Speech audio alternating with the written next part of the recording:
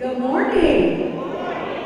I hope that everyone had a wonderful summer break and that you're ready to get started in the new year with our commitment to high performance. And part of that is working today to collaborate more effectively about our services and how we can support our schools and our students and our community. We would like to welcome everyone to our first meeting of the new school year. This meeting is held and hosted today by the Superintendent for all coordinators and above. We thank you for your support in the previous school year, and again, we're looking forward to your collaboration in the new school year. So without further delay, I'd like to welcome to the podium our Superintendent of Schools, Dr. Morris J. Beasley.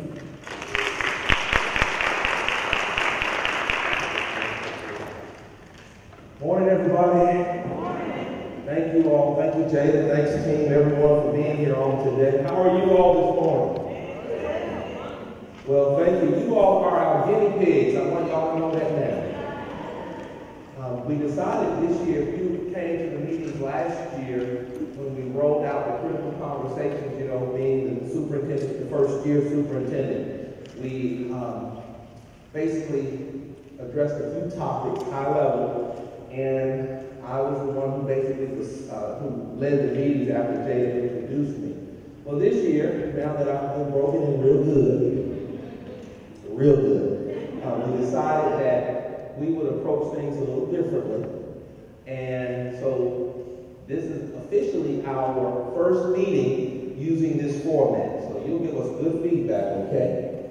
Good feedback. And really the purpose is to ensure that not only are we informed internally, but to ensure that our external stakeholders are also informed and engaged and have the information that I believe will help them become good advocates for the work that we're doing on behalf of our children in our school system.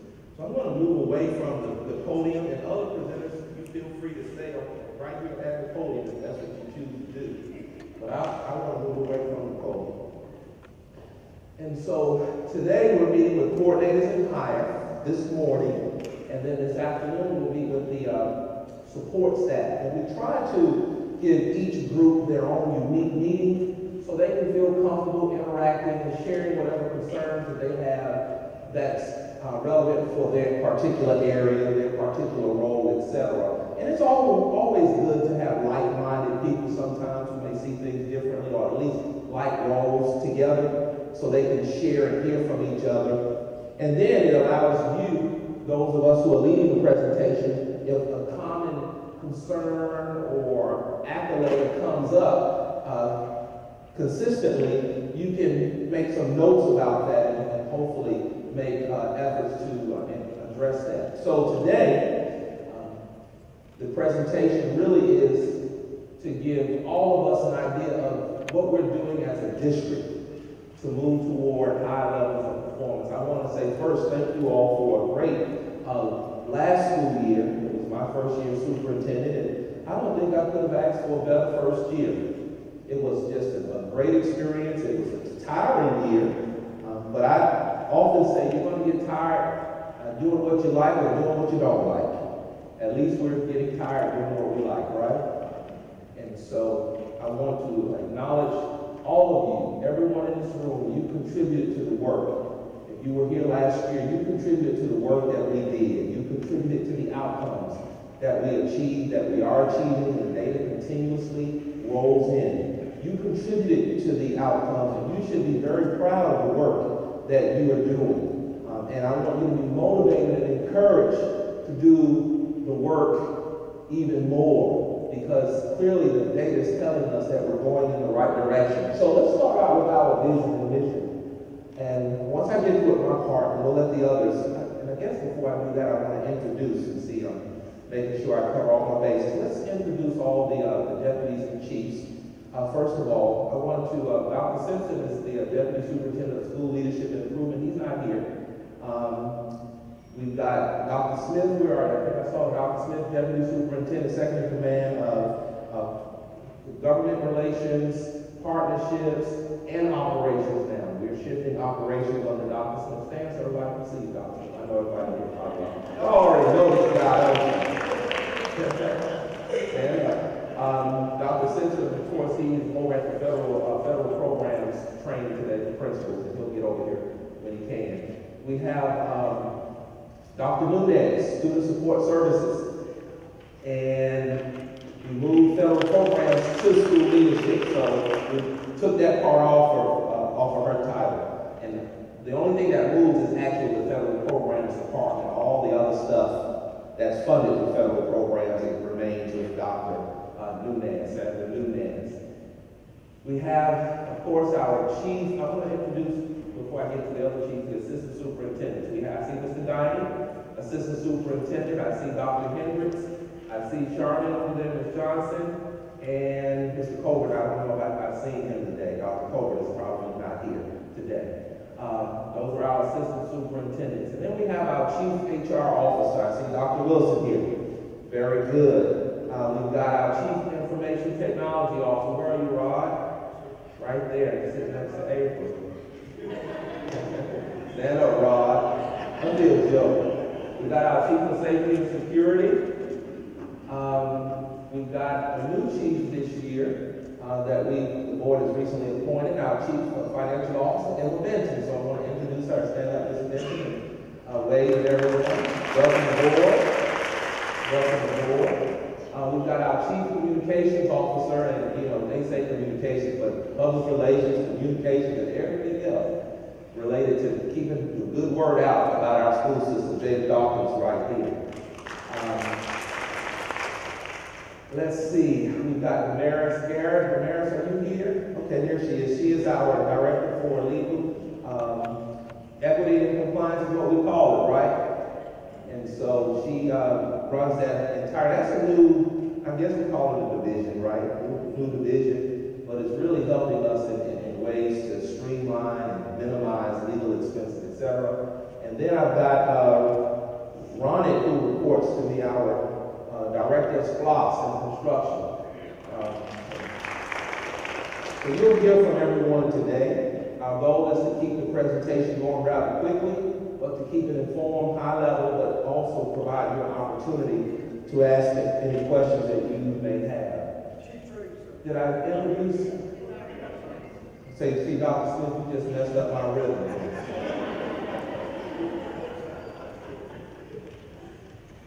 Did I get everybody introduced? All the chiefs and deputies? Oh, Kenneth Thompson is he's the only executive director in the district, aren't you, Kenneth, right now?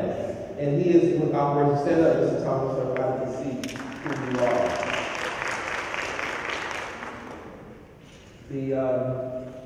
The org chart will be published, I think I told Sherry, on the 23rd of this month, so that will be Monday. So wherever the org chart is on the website, it will be posted there so everyone can see.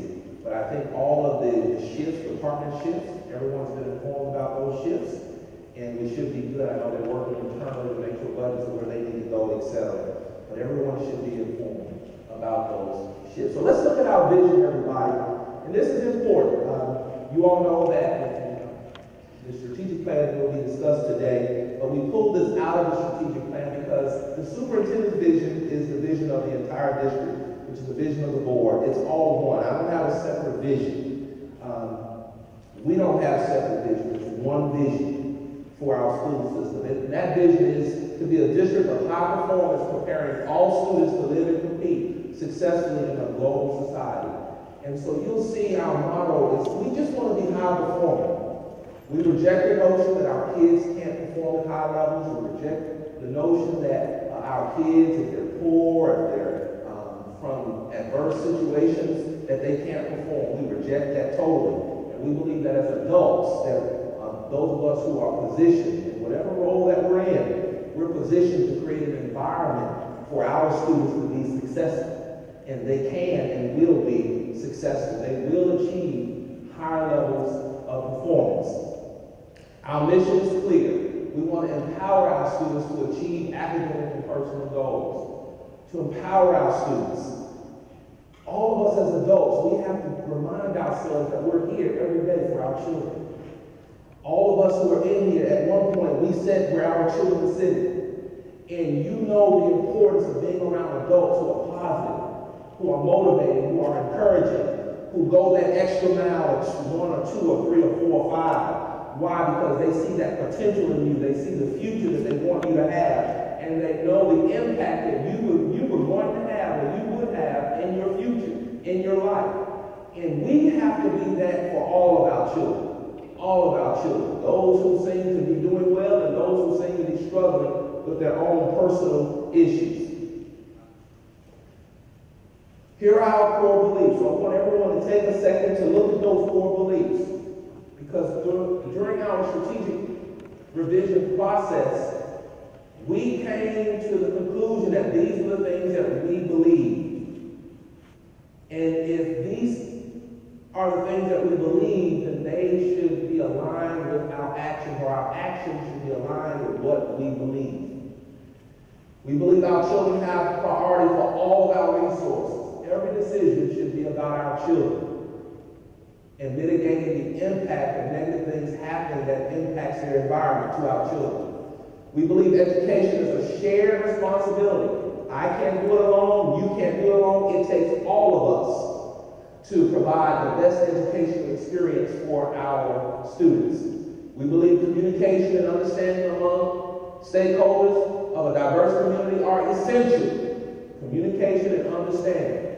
I learned years ago, you learn to communicate, and then all you get a what? Get an understanding. Make sure you understand what the work is, what your role is in the process. We believe that learning is a continuous process.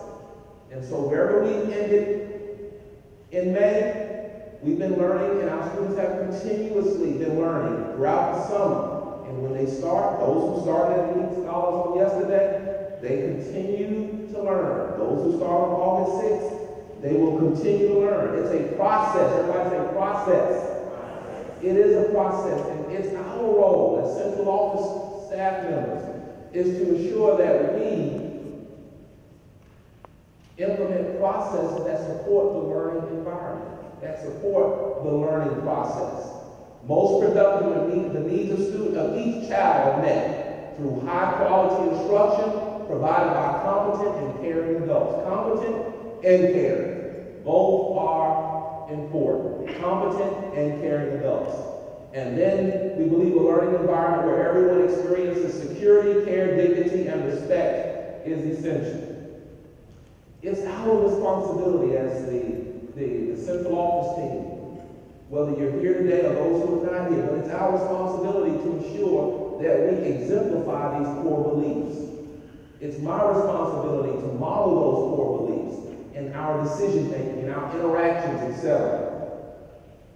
Here are our 5 strategic goals. These are the goals that all of us are working on. I'm held accountable as superintendent for these goals.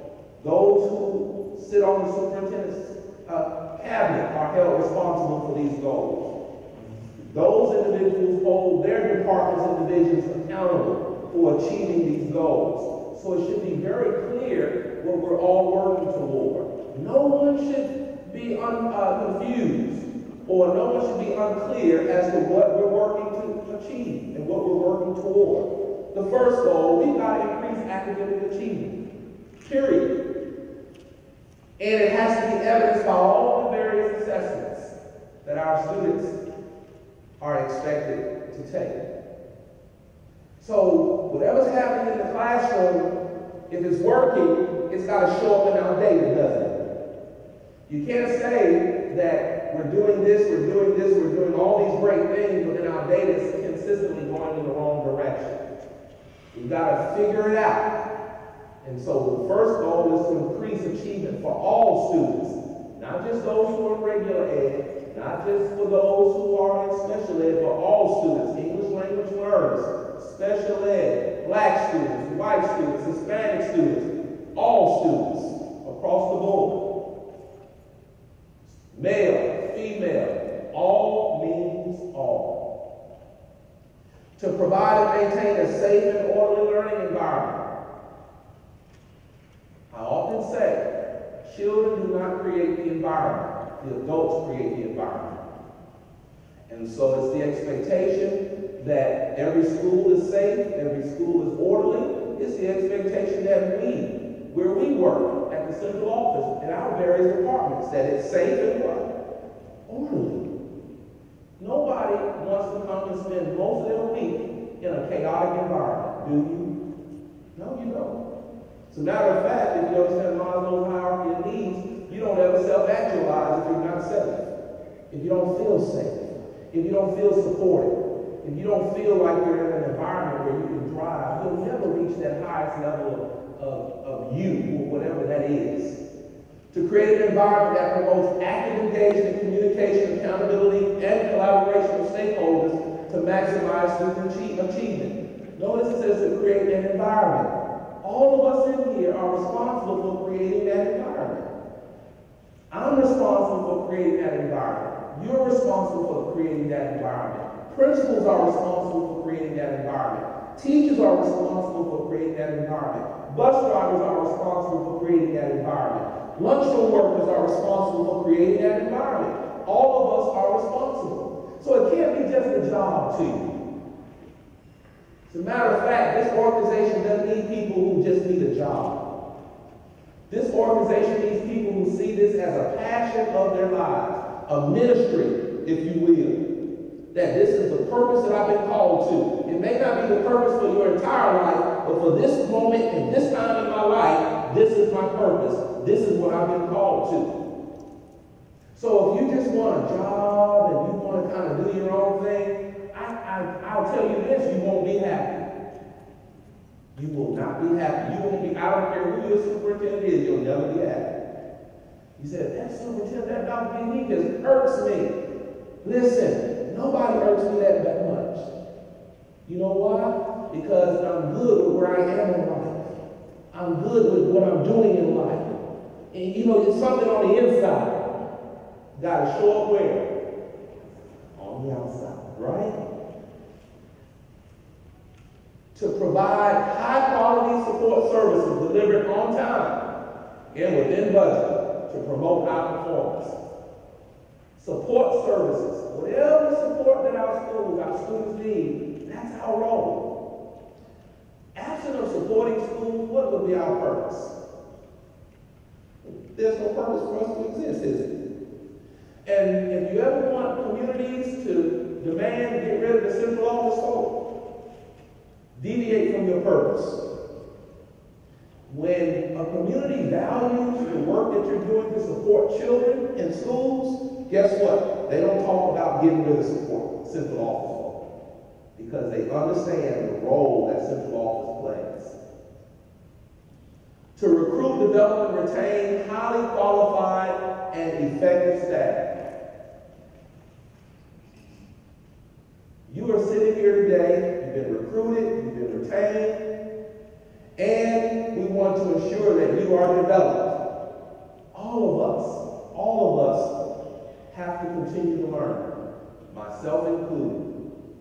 But these are our goals. All the work that we're doing is to achieve these goals. Now, we mentioned the goals first because we wanted all of us to really get an idea as to what we're working toward. And honestly, while there are 5 separate goals, there's really one goal. And that's the goal of high performance for all students. For all students. So all of us must ask ourselves the question, what are we going to do to ensure that in our particular role, divisions or departments, that we are doing what it takes to ensure that we contribute to creating that environment in which all students are performing at very high levels. What are we going to do? I often say, as adults, you've got to be good with who you are and where you are in order to focus on children. In order to focus on children. In order to keep your focus on children. Keep your focus on supporting schools, on supporting teachers and supporting principals, etc.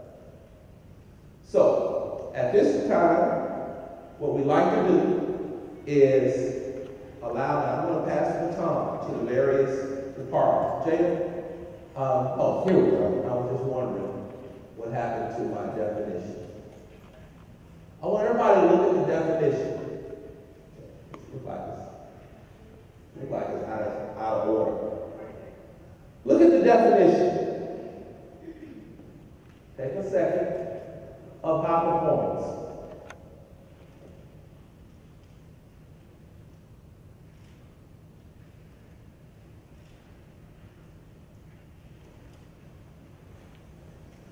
So, what are some key phrases or terms you see in there? Let's give you the first one that's important to you.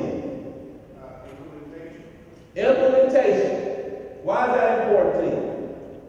Important to me. Yes, sir. It's important to me because if we don't have the systems implemented, then we can't support it. Very good. Got to implement, right? Evangeline, what's important to you? Measured outcomes. Measured outcomes. What does that imply to you?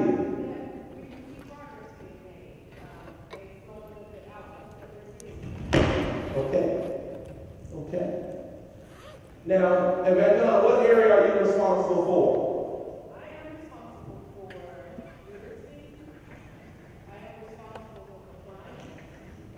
I am responsible for assessment. Okay. And early learning as an initiative for our district. And so all of those things I can see that will need to be measured as we continue to grow as a district. So for your particular area, you have measurements identified that you are using to determine if we're moving in the right direction? Very good. And that would be important. April?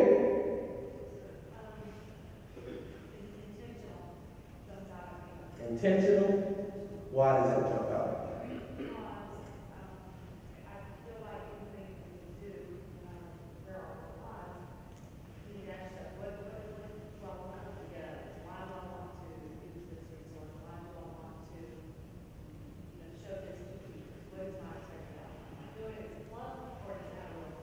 Okay.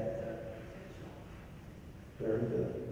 And so notice what it says, and I'll just read it. High performance means the implementation and sustaining of focused and intentional actions that create a healthy organizational culture. Notice before we even talk about measures, we talk about what first? Culture. Everybody say culture.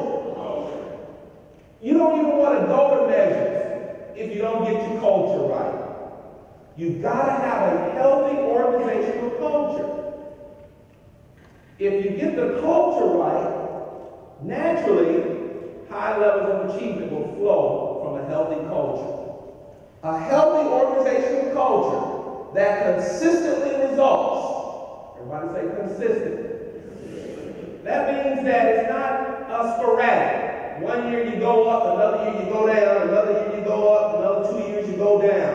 But consistently you're increasing. You basically see that curve. From year to year, you're going in the right direction. That consistently results in measured outcomes. Measured outcomes imply something, that there are some things you've got to measure. So we got to know what are the key performance indicators. We call them in our district the key high performance indicators that we're measuring. They're identified in the strategic plan.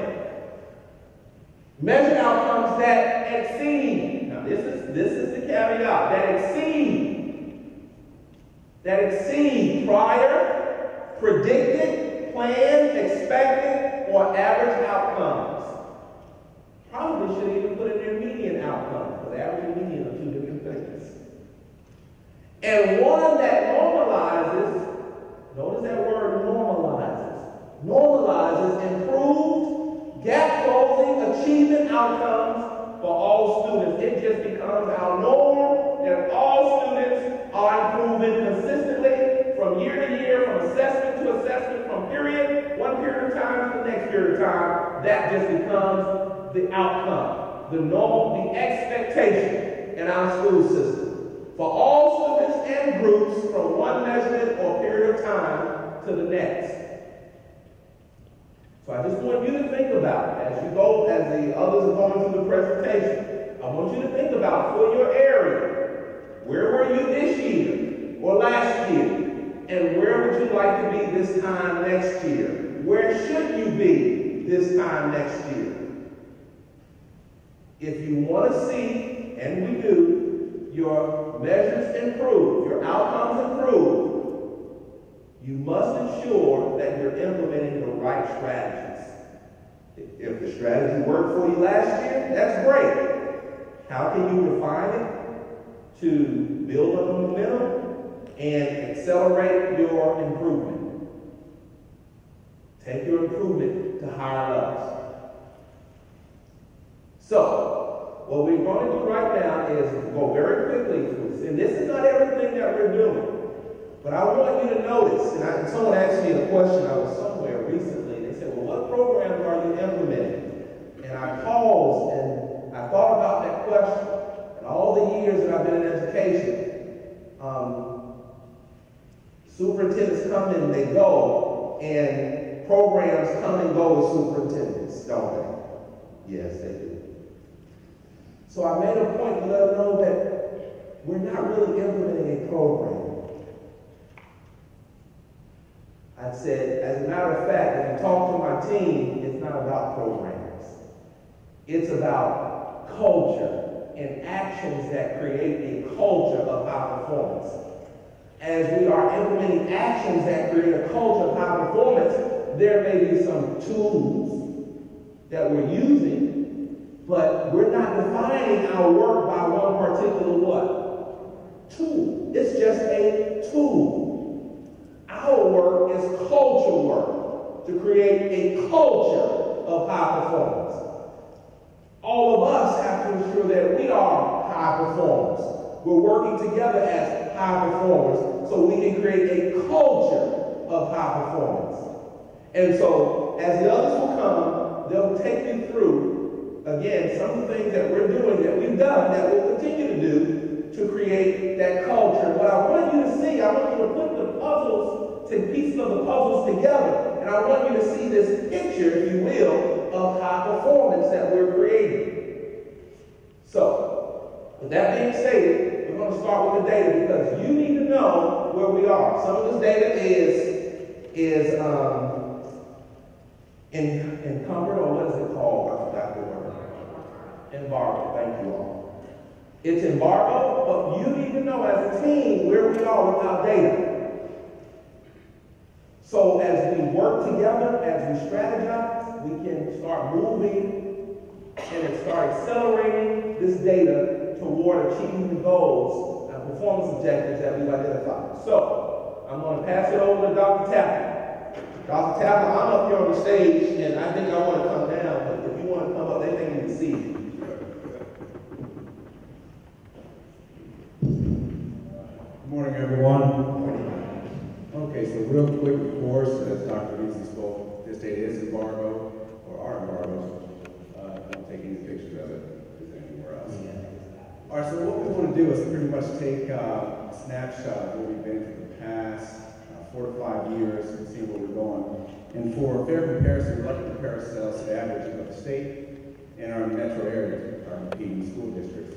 So if we look at our ELC trends, and we've done something different this year than we've done before. Normally we look at developing, proficient, and distinguished. But this year we decided to only look at proficient and distinguished students in the categories that they fall. So right now, going back 2014, we decided to just disaggregate the data by proficient learners and up, and this is where we fall. So 2014, look at the 9th grade years as an example, 30% of our learners at level above, 16, 28, 17, 34, 2018, we are right now, 34%. And so what you notice, and you probably notice right off the back here, that some of this data remains stagnant. But it's a good starting point for us to continue forward. Some standards have changed in curriculum, so that means that they got more rigorous. And this doesn't tell the whole story. We do have a lot of developing students.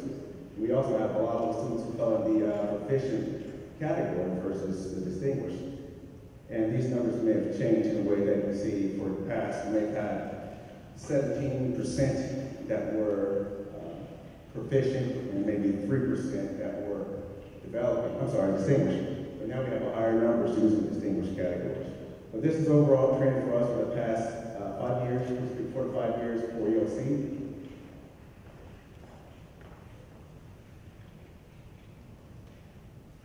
And here we are for the EOG, which again consists of our 3rd through 8th grade.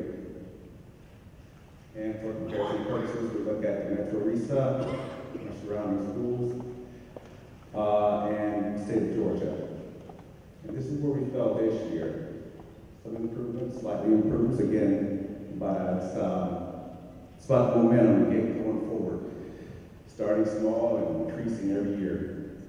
We did lose footage in some areas, but again, I think we can make that up this upcoming year. One thing I would like to see us do is break that barrier 3 points higher. I think it's possible this year.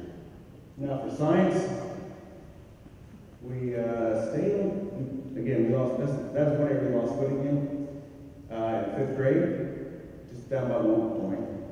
But we gained a little slightly in 8th grade. But as you can tell, we're still slightly behind our metro area, schools, surrounding schools, and the state of Georgia. As for science, and down below we have social studies. Okay. Next, we have AP students. This is a good telltale sign that we're moving in the right direction. I know it's a lot to throw one snapshot of. What I want to show you, put your attention to, is down here at the very bottom. You notice that these years we had a dip here, but last year we definitely increased the number of students taking AP courses and scoring 3 or higher. I remember at one time, I believe it was in 2015, we had at one particular test, and we had less than 3% of the population passing 3 or higher. So we're glad to see this number's increased. So that's great. We still have ways to catch up with the metro area and also with the school district, state of Georgia.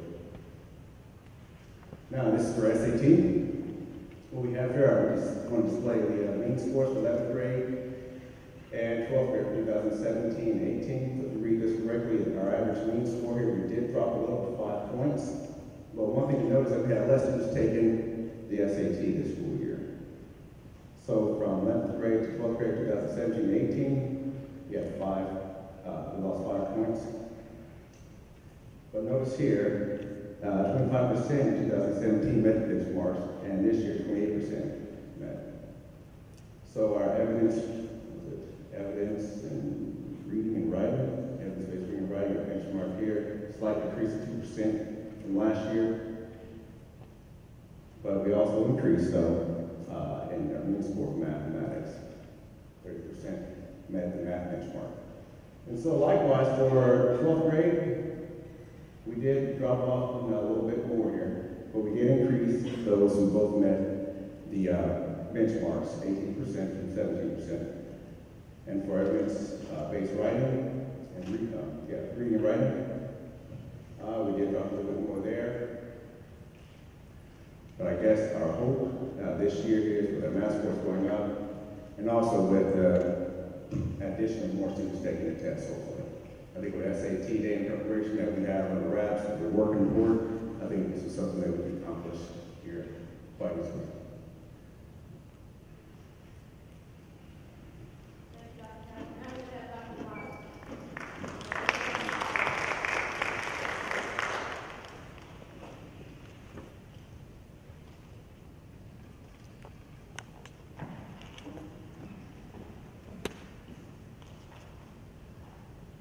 We have to go back a few slides.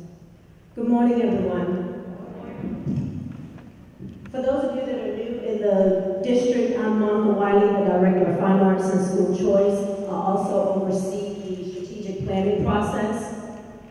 What you have in front of you is a document that Dr. Beasley asked us to create that is a very simple, readable document for our entire community, not just our school staff. This particular document will show the vision at the top, because our vision is what we really desire, what we want to accomplish. Our mission, you will see, is at the bottom of the document, and that's because that's the root. That's what we do every single day. So within your department, you should review the strategic improvement plan monthly to ensure that we are working on the work every single day and working to achieve our goals. Dr. Tapper spoke about our data, and our strategic plan is designed to support our data, to increase our student achievement. That is our ultimate goal.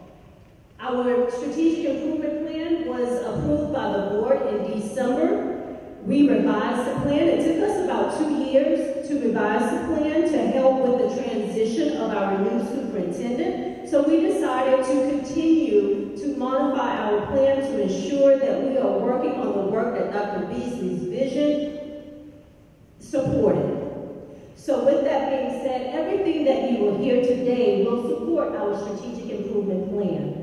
When you get to federal programs, that supports our strategic improvement plan. Our teaching and learning supports our strategic improvement plan. Student services, every department in this district is supported by the strategic improvement plan. For those of you that do not know where to find our plan, it is located in multiple places on the website. You can find it on the main page under plans and reports. You can also find it under our Board of Education in the e-board. You can also find it for those of you that are members of the different committees for the superintendent. It's located in those areas as well. I suggest you review the performance objectives, which are listed on this document. The performance objectives and the action steps are listed on this document. The difference in how it's worded on here and in the actual strategic improvement plan, our action steps on this document says we will, because we want our community to understand that we will work on this work. We will do our best to achieve our goals. So with that being said, I'm going to turn it over to the next person so they can explain how their department or their area supports the strategic improvement plan.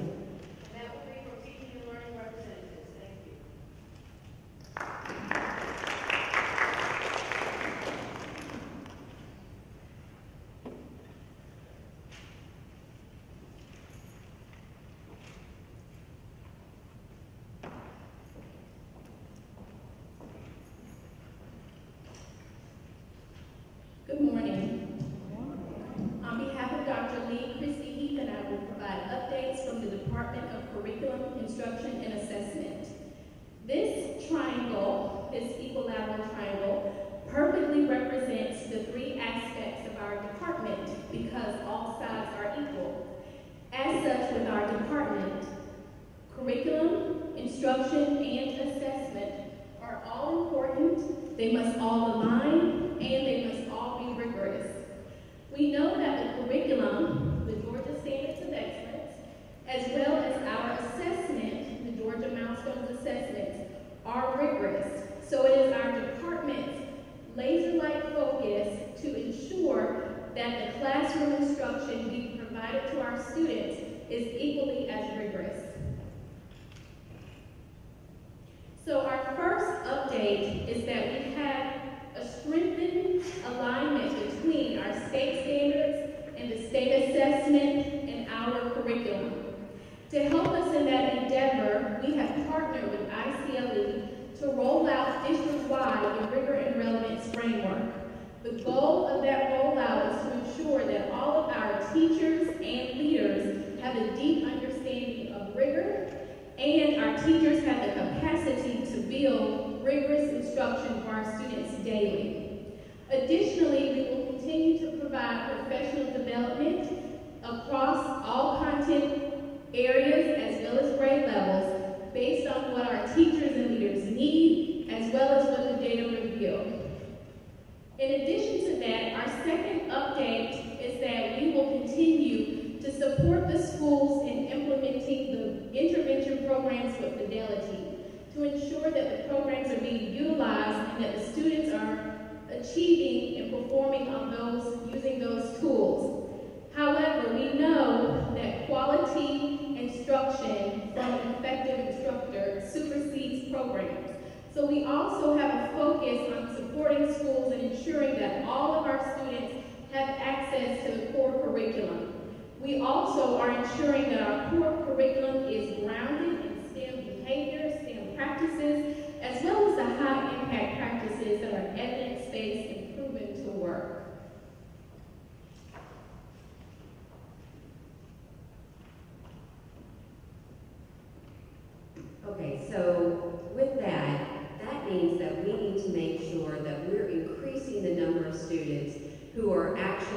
involved in our academically challenged classrooms.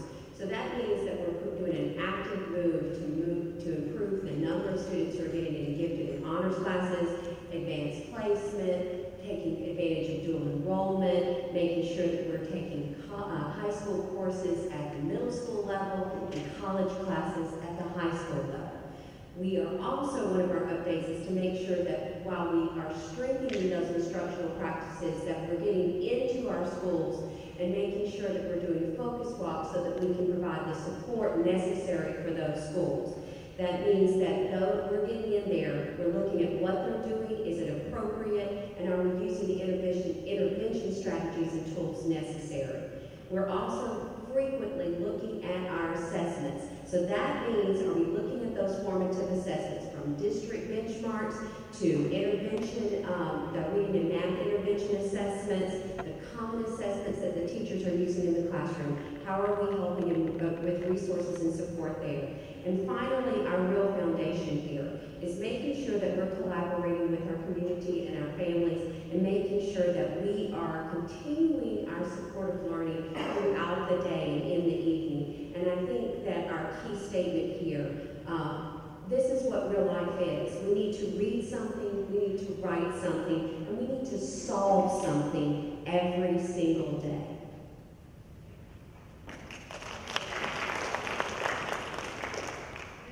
Assistant Superintendent for School Improvement.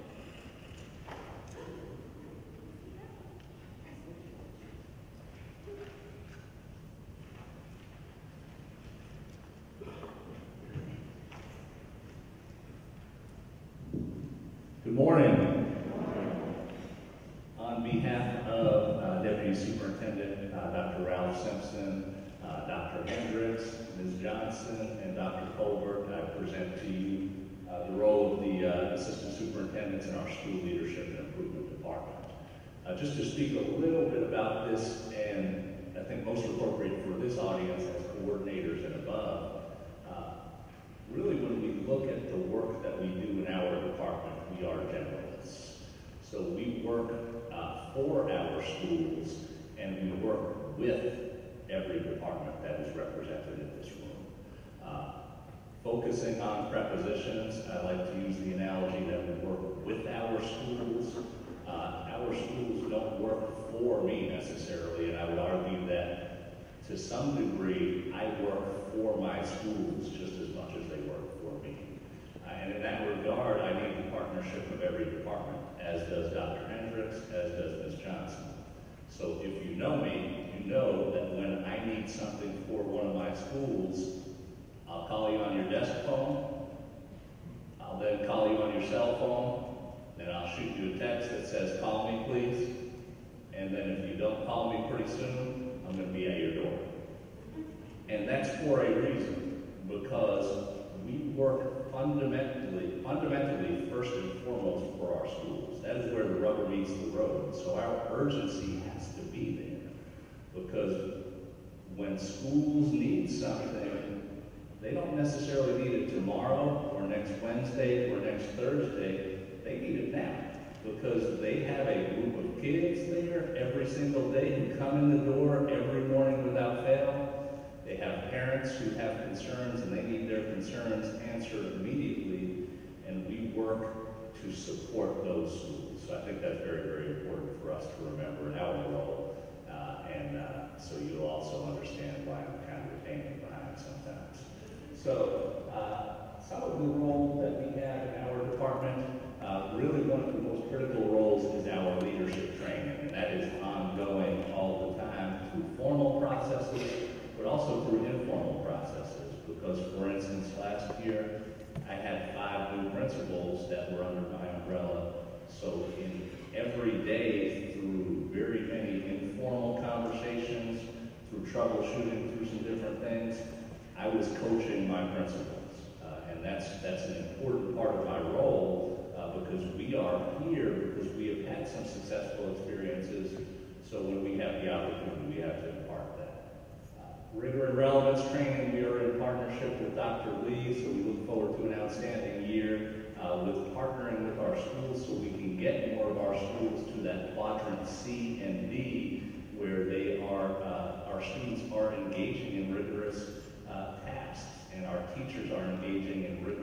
instruction that is aligned with the assessments, so our assessment results will increase year after year.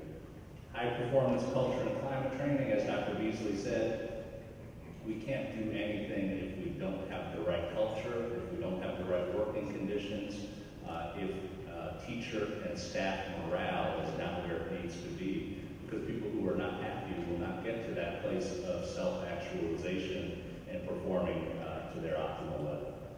Aspiring Principals Cohort and Coaching Institute for Academic Coaches, as we are preparing in our new principals induction, as we are preparing, we have to prepare the farm system of those who will eventually replace us, because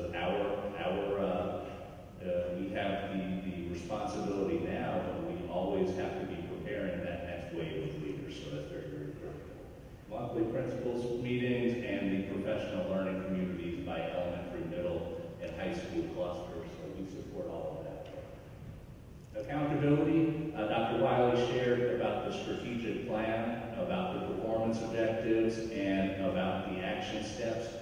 We have worked very diligently to make sure that everything is aligned for this year. So Dr. Beasley and Dr. Wiley shared a little bit about the strategic plan. The schools will have a comprehensive school improvement plan this year, and we revised the format completely so it will be perfectly aligned with the strategic plan, because as per Dr. Beasley's vision of coherence, we need to do a few small things, and we need to do them very, very well, and we don't need to have a lot of different objectives and action steps in different plans that don't align with one another.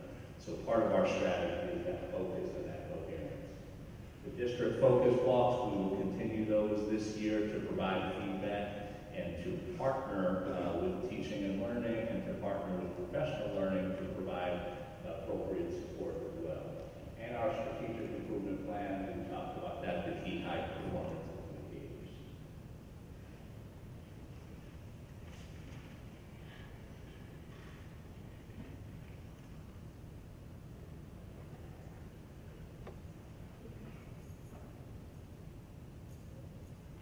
School choice, I don't think that one is mine, but yeah, we have one on school uniforms, and it's at the end. I'll share a little bit about school uniforms. Okay, gotcha. So the current policy is in place and will remain in place for the 2018-19 school year.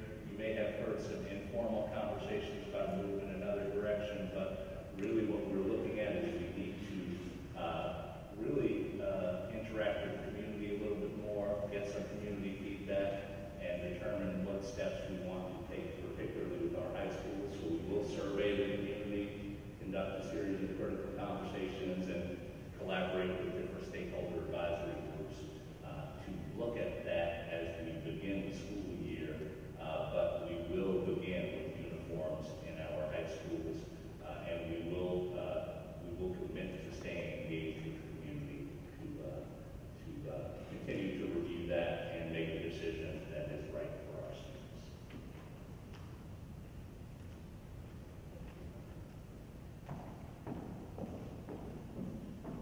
Good morning again. School choice also falls under school leadership and improvement. It is a fairly new department within our district, although we've had some magnet programs for about 9 to 10 years. But school choice includes pre-kindergarten, which is under the direction of Angeline. It also includes student transfers for House Bill 251 or hardship transfers, which falls under student services, and also magnet programs and career academies. Right now we will have one new career academy for the 2019-2020 school year, and if anyone asks, please let them know that it is a great aviation program for our school district. All of the information that you will need as a coordinator and above is located on the school choice website. I would like to ask that when we post our new school choice guide, that everyone please take the time to read it, to understand the process and the procedures that we go through on a yearly basis for for enrollment because there are some misconceptions out there regarding our school choice departments. Some people in our community are under the impression that we look at students with IEPs in a negative way when it comes to enrollment in our magnet programs, and that is not the case. We pride ourselves with diversity and inclusion. We do not even ask those questions on the application. Those questions come into play after the lottery, after students are enrolled, to ensure that our schools are giving all of our students the services that they require. So please make sure that you're speaking the same language that's in our school choice guide. There's an application process. The deadline this year has been moved up for those of you that are interested in applying for your students, or you know families out there. The application process will end December 1st. It moved up because we want to ensure that the other departments are not held up because of school choice. And that includes human resources, that includes business services. They have work to do. So we need to make sure that we are not hindering their progress. Future programs for school choice, please make sure that you are speaking to these new programs that we're going to have in our district. Arnold Elementary has completed an application for a Cambridge Assessment International. Cambridge Assessment International, just so you know, is very similar to the International Baccalaureate program. And also Elite Scholars completed an application, and I believe now Suter Elementary completed an application for Cambridge. We will have Jonesboro Middle School, Jonesboro High School, and Lee Street Elementary will be seeking IB certification. Lee Street has already entered into the candidacy phase, so they will be accepting students into that program for the 2019-2020 school year. Rivers Edge Elementary will begin their Chinese dual language magnet during the 2019-2020 school year, but Lake Ridge Elementary will begin French dual language magnet in 1920 school year. So those are our new programs. Our website is active, it's up, it is current. So please make sure, one, if you can do me any favor, please read the school choice guide when we upload it to our website. Thank you.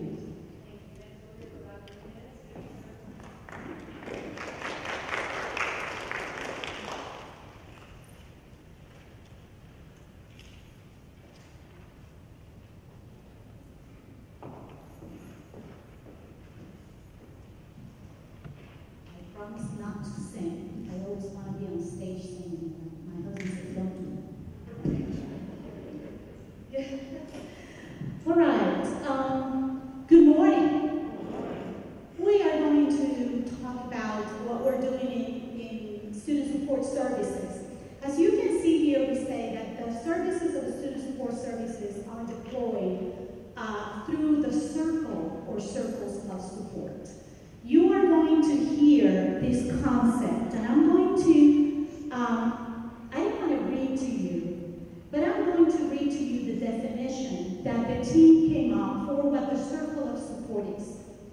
The circle of support consists of a team of school, district, and community support personnel who collaborate to uncover the underlying reasons why students might experience academic and behavioral challenges, and then problem solves based on identified needs by providing evidence-based targeted interventions toward high performance. So, what does that mean? It means that the circle of support includes all of us. It means that school level, district level, and community level people are included in conversations that will uncover why our students need those special services to perform better in the classroom.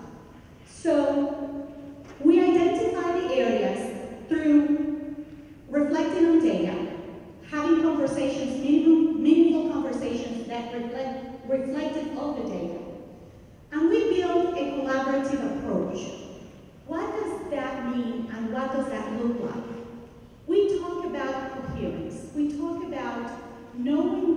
purpose of our work?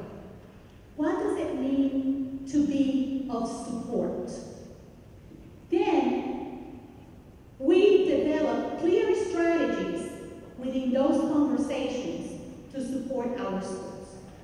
That is what is the circle of support. I didn't want to talk too much about it because Monday we're going to have a whole day manipulating and working with the circle of support standard operating procedures and how is it that we are going to implement it next year.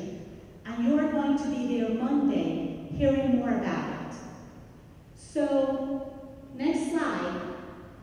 My leaders, our leaders in the Division of Support Services are here. And these are the areas of focus that they have for next year. The Department of Exceptional Students, I would like Trina Smith to stand up. She's right there. We are going to increase our instructional focus. What does that mean? For a long time, we've been focused on compliance. Compliance. Are we implementing those IEPs? Well, we need to focus on instruction. So when I emphasize the word collaboration, we have been intentionally collaborating with the Department of Curriculum and Instruction to ensure that our special education students receive the quality of instruction that they need to receive in order to be successful. So another focus, another word that you're going to be hearing a lot is Go IEP. Go IEP is a new platform. It's not new, but it's new to the district, where we are going to be writing our IEPs. It's going to improve our process because it's going to have more, what do you call them, controls, Trina? To ensure that we write legal IEPs. That's very important for us. We are going to increase collaboration with our community, our parents, increase our parental engagement and support to our parents.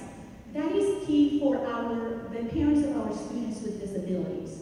And we are working on being more responsive and being more collaborative and engaging our parents more. That's going to be a big focus for next year.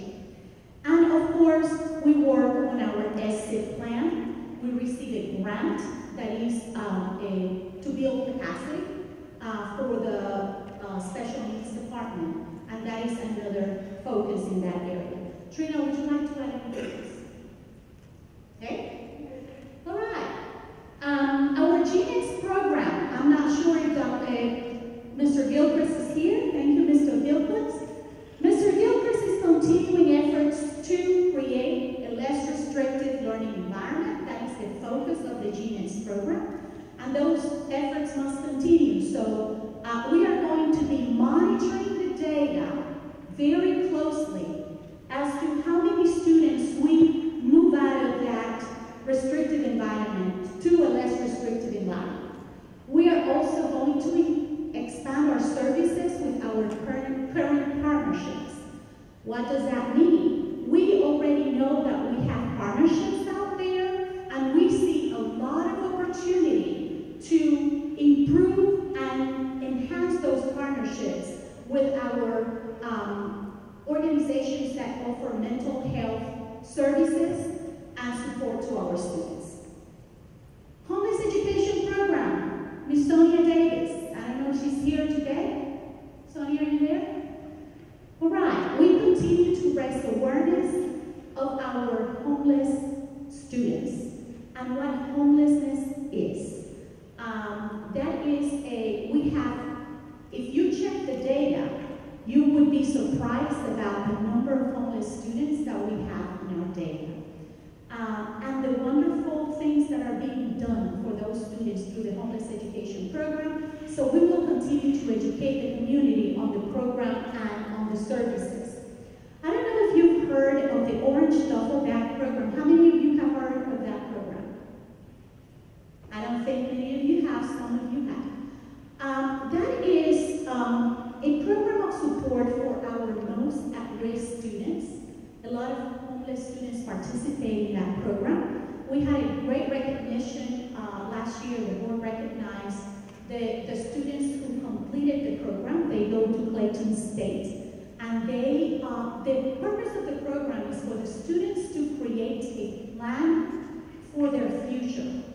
And if you see at the end of the program, each student receives a computer, a laptop computer, and they have to finish by saying what is it that they're going to do for their future. It's very, and we will continue expanding that program and supporting that program for our students.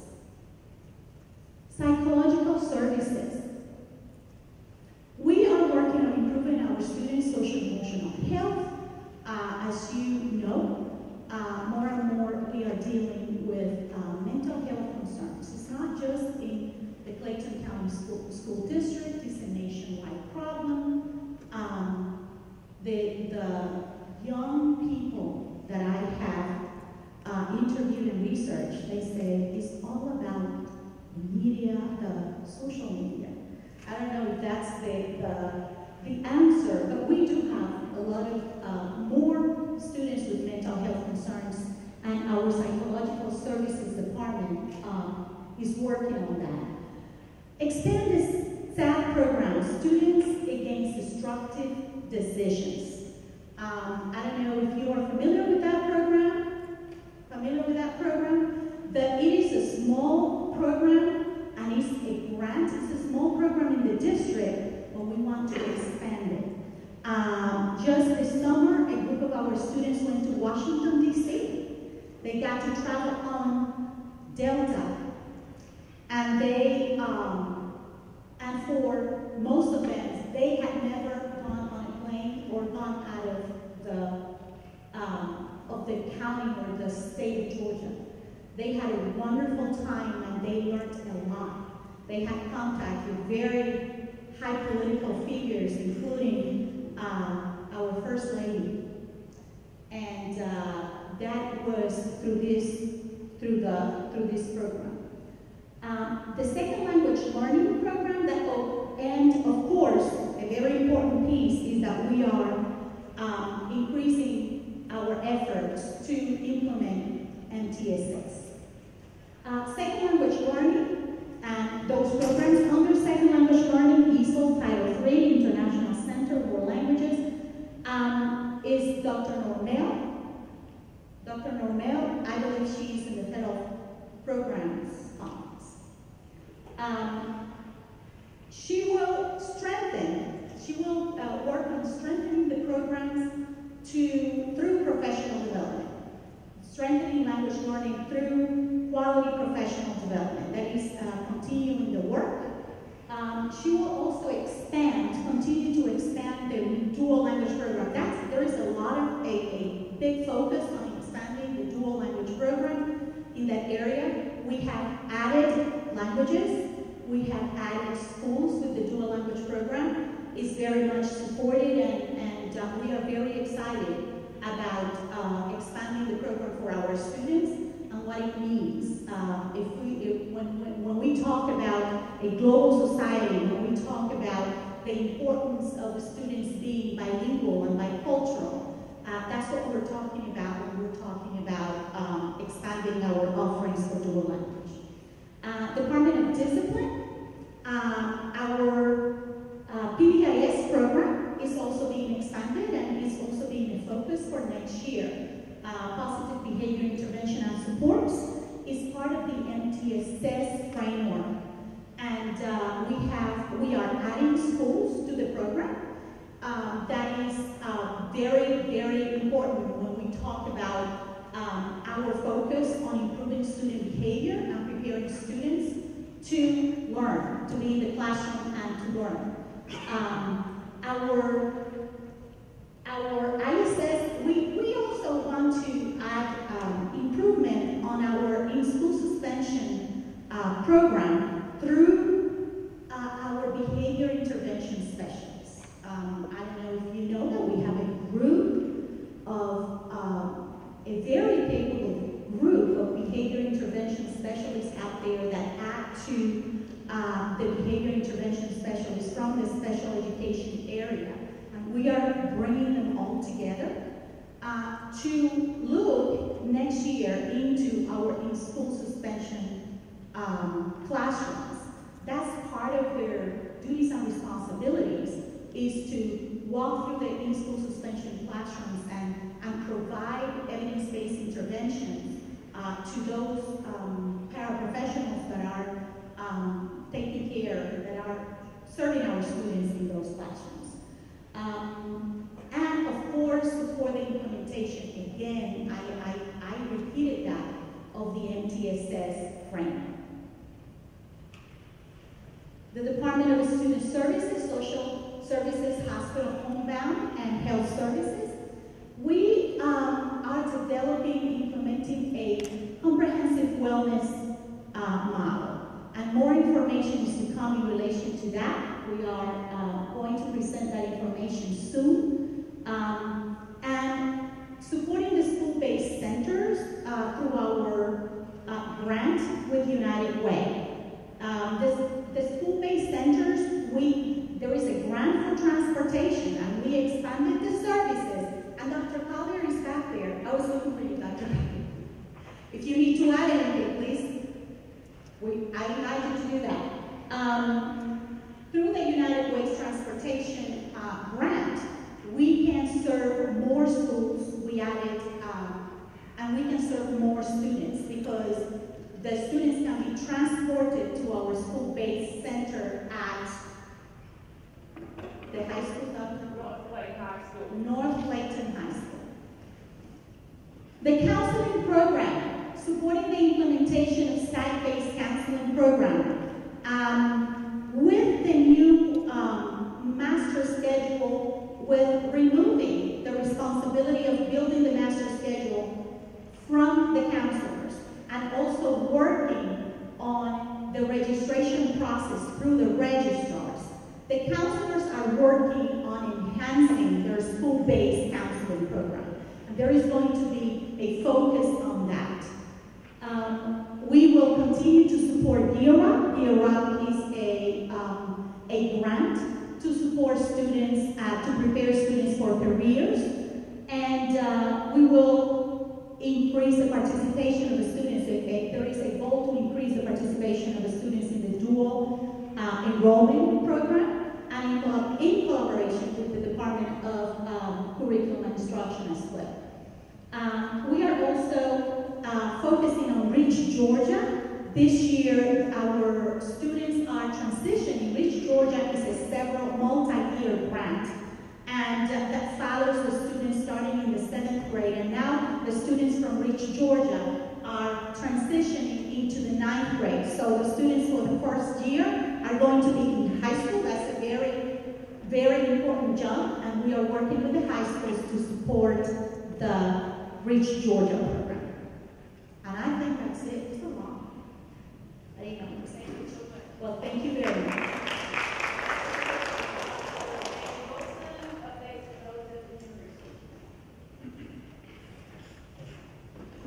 Since this is the guinea group, I think we need to shorten this one like this. Good morning. Good morning. I want to talk just a moment about hiring and vacancies, which is on the agenda.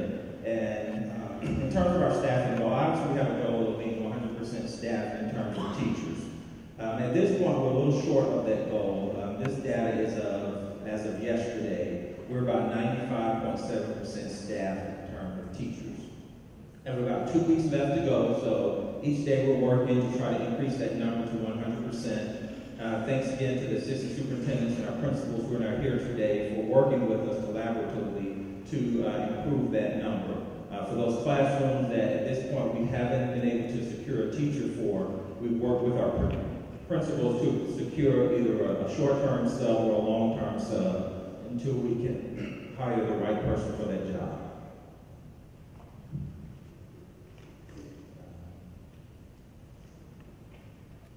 This is just some of our key work in human resources. I won't bore you with that. These are some of the areas that we're responsible for in terms of our work and compliance. I want to talk more about our priorities for the upcoming school year. One of the things that you may hear often is, which kind of correlates to the vacancies that we have in Clayton and in other metro school systems and school systems across the nation, is that there's a shortage of teachers. We're going to take a different approach to that in terms of that it may not be a necessarily shortage of teachers. There is a shortage of retaining the employees that we have. We have a lot of good employees in Clayton, so we're going to place focus on how do we retain those employees that we have in the school system. So it will be led by the Division of Human Resources, but obviously we're going to collaborate with other departments and divisions throughout the school district who assist us in retaining primarily our teachers, but all employees in the district. So you'll hear more about the retention task force as the year progresses. We're also going to take a look at our recruitment strategies and efforts to make certain that we are maximizing our return on our investment in terms of the dollars and the resources that we have to commit to recruitment, to make certain that we are recruiting in the right places, the right colleges and universities to better our opportunities of securing teachers in the areas that we need. And lastly, there's a meeting coming up which we're really pleased of. I think it's next week, next Monday, whereby each year the majority of our employees are evaluated throughout the school year. And we're working toward utilizing that data to various departments and divisions to assist in guiding discussions and decisions that relate to curriculum instruction and professional development throughout the district. So in many school districts, and you may see that, again, the evaluations are done, but we're going to try to take it a little bit farther than compliance and simply doing the evaluation. We're going to work collaboratively, again, with departments and divisions to ensure that that data is being used to guide discussions and decisions throughout the school district. Thank you.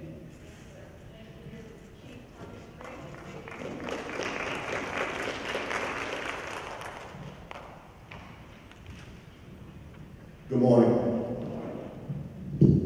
I'm Thomas Trey. I'm the Chief of Safety and Security, and I want to start by stating that safety and security supports the notion that there are two types of employees in the district. We have those who teach and those who support teachers. And we definitely want to make sure that we play our role in support. And I think support starts with our staff, the assignments. And for our high schools, we have each high school, with the exception of 3, and I'll go over those 3, are assigned 2 SROs and 2 CSOs. Now we have Elite Scholars, the Perry Center, and of course we have Stillwell, who currently have an assignment of 1-1, which is 1 CSO and 1 SRO. But depending on the population, especially when we look at the Perry Center, we might have to adjust those numbers, so we constantly modify that. And we strategically look at the staffing. As a matter of fact, we had 2 meetings last week where we really sat down and looked at the balance. We looked at the culture of the school to determine which officers were best fitted for the particular schools and the CSOs for those environments to make sure that we can maximize our opportunities to keep the schools safe. So we're going to keep doing that. We're going to keep monitoring and adjusting as necessary. We're also going to continue our safe school searches. Last year in the country, we had a few school shootings and some other incidents that occurred. So what we want to do is deploy those school searches to attempt to keep weapons out of our schools. If we can keep the weapons out of our schools, we can decrease that fear and we can have more instructional proficiency going on in the classroom. Gang awareness and criminal procedure assemblies. This is a problem that's plaguing us in America, not just in Clayton County and in the state of Georgia, but gangs are a problem throughout the United States.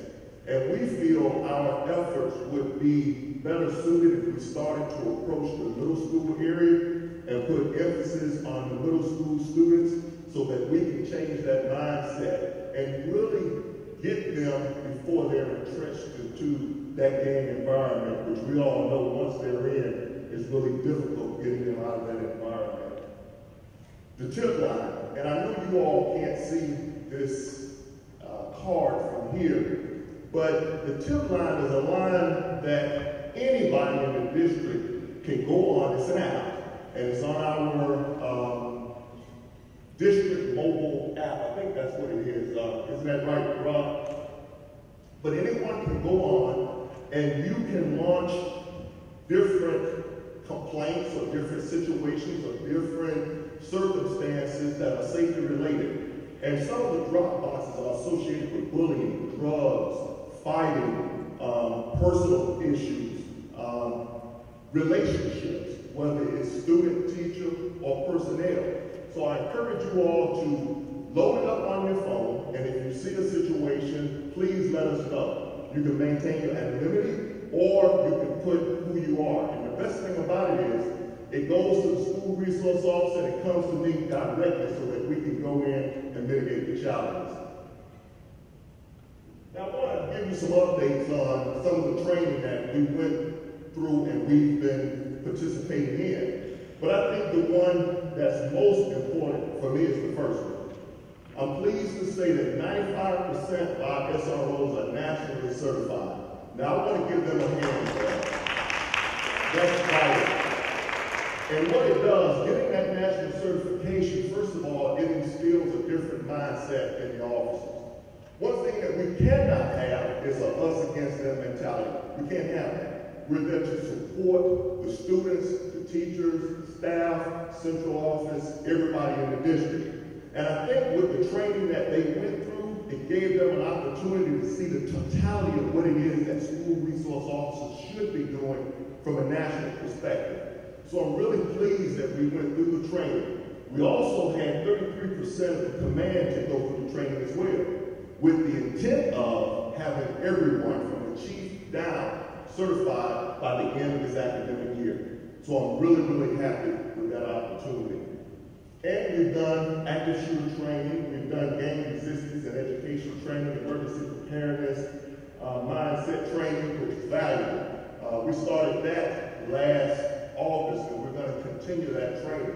Absolutely paramount to do that. And of course, juvenile court case law updates, because as you know, the laws are currently changing, especially when it relates to custody, what we can do, who should have access to a student, and so forth and so on. So we have to maintain that knowledge to make sure that we can assist the others in doing the right thing as it relates to our students. Again, some additional training, the active shooter response, emergency operation plans updates. Now this is important. I want to talk about this just for a second because we're looking at the emergency operations plans. And the reason why we're doing this is we want to make sure not only that the police officers know what their responsibilities are, but the students and the staff are also aware. And we also want to conduct some practices as well. So you're going to see that in the upcoming year, because in the situation in Florida, a part of the problem, not just that one, but the one that they had in Dalton, right here in the state of Georgia, a part of the challenges were the staff and the students didn't know what they were supposed to do. So we have to shore that up. We have to make sure not only that the officers are aware of what their responsibilities are, but that the staff and students are aware as well. And then we have to make some other modifications too, because of how the shooters are using different components of the school to gather students to get them to assemble. So we have some more work that we're going to do with that, but it's in the upcoming year, and just look forward to it. And please don't see it as a burden. Please don't see it as a burden. Because I always say this, it's not if, it's when. And when it happens, or if it happens to us, I want to make sure that we know what we're doing so that we can maximize the safety of the vast population. So please work with us on that. Some updates. The one thing that really brought me a great deal of grief last year were the number of suicides we had.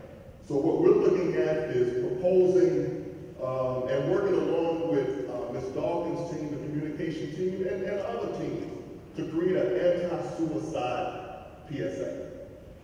You know, I think we have to do something to recognize when our young people are having challenges that are causing them to result to suicide. And sometimes they're warning signs, sometimes they aren't, but most occasions there are those little things that stick out that we may or may not recognize, but we should be very vigilant in trying to give our students an outlet, someone to speak to. And if we do the video, if we do it correct, maybe we can expose some situations that cause students to go that route, and maybe we can mitigate that.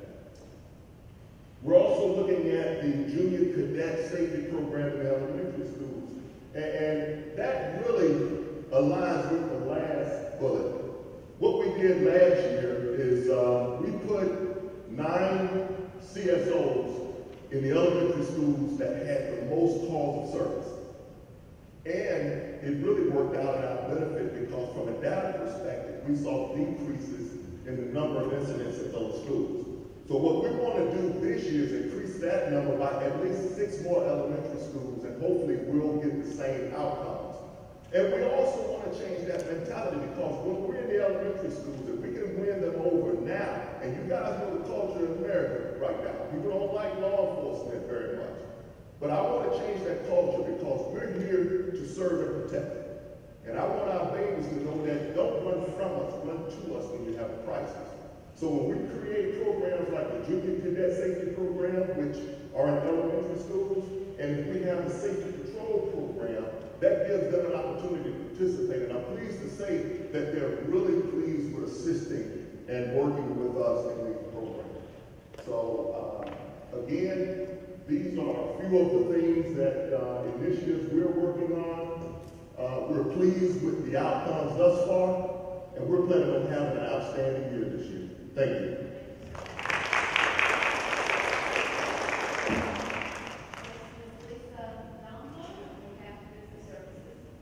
Good morning, everyone. Obviously much shorter than just a few things that we want to go over for you. The first, some budget updates. Thank all of you for the hard work you did in helping us build the superintendent's budget for this upcoming year. We know you had to make some significant cuts. And what we would ask moving forward is that your actions with regard to your budgets be intentional.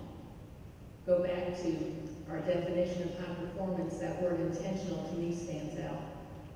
We know at the time you made decisions and cut some budgets, but now moving forward, you really need to look at your budget, know your budget, and make sure that you are making expenditures that will stay within the budget.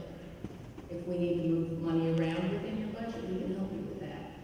But everything we do needs to be intentional. So when you're planning on spending, don't have all the committee meetings, have all the planning done, and then say, we need the money. That needs to be up front. Please be intentional. Units. Right now, as we're sitting here, your human resources and business services teams are in the process of working on the Munis implementation. They're over at the PLC. We are well underway in business services. Our intent is to go to semi-monthly pay, twice a month, in January, and that is actually a really big undertaking, trying to do that within the AS400's parameters. But we want to do that, the superintendent wants to do that for our employees. So we will do that in January, and then business services will be online for next year's budget for fiscal 20, again in January. Human resources, their plan is to be online next fall of 19. So we are working on not just the conversion of all of our data, but also the training plan. Because we know the source of anxiety for the district is the training. How am I going to be able to learn all of this? And again, we are going to be very intentional in our training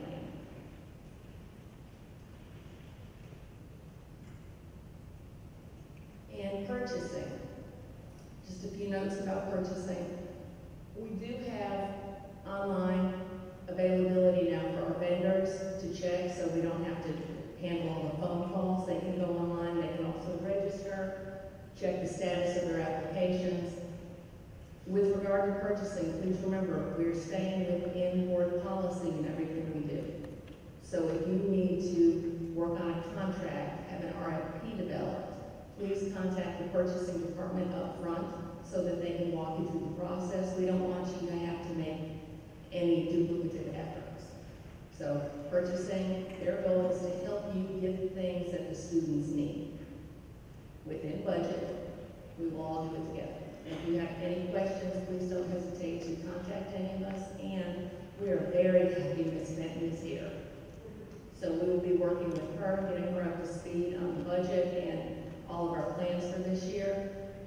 If you have, again, any questions, don't hesitate to ask.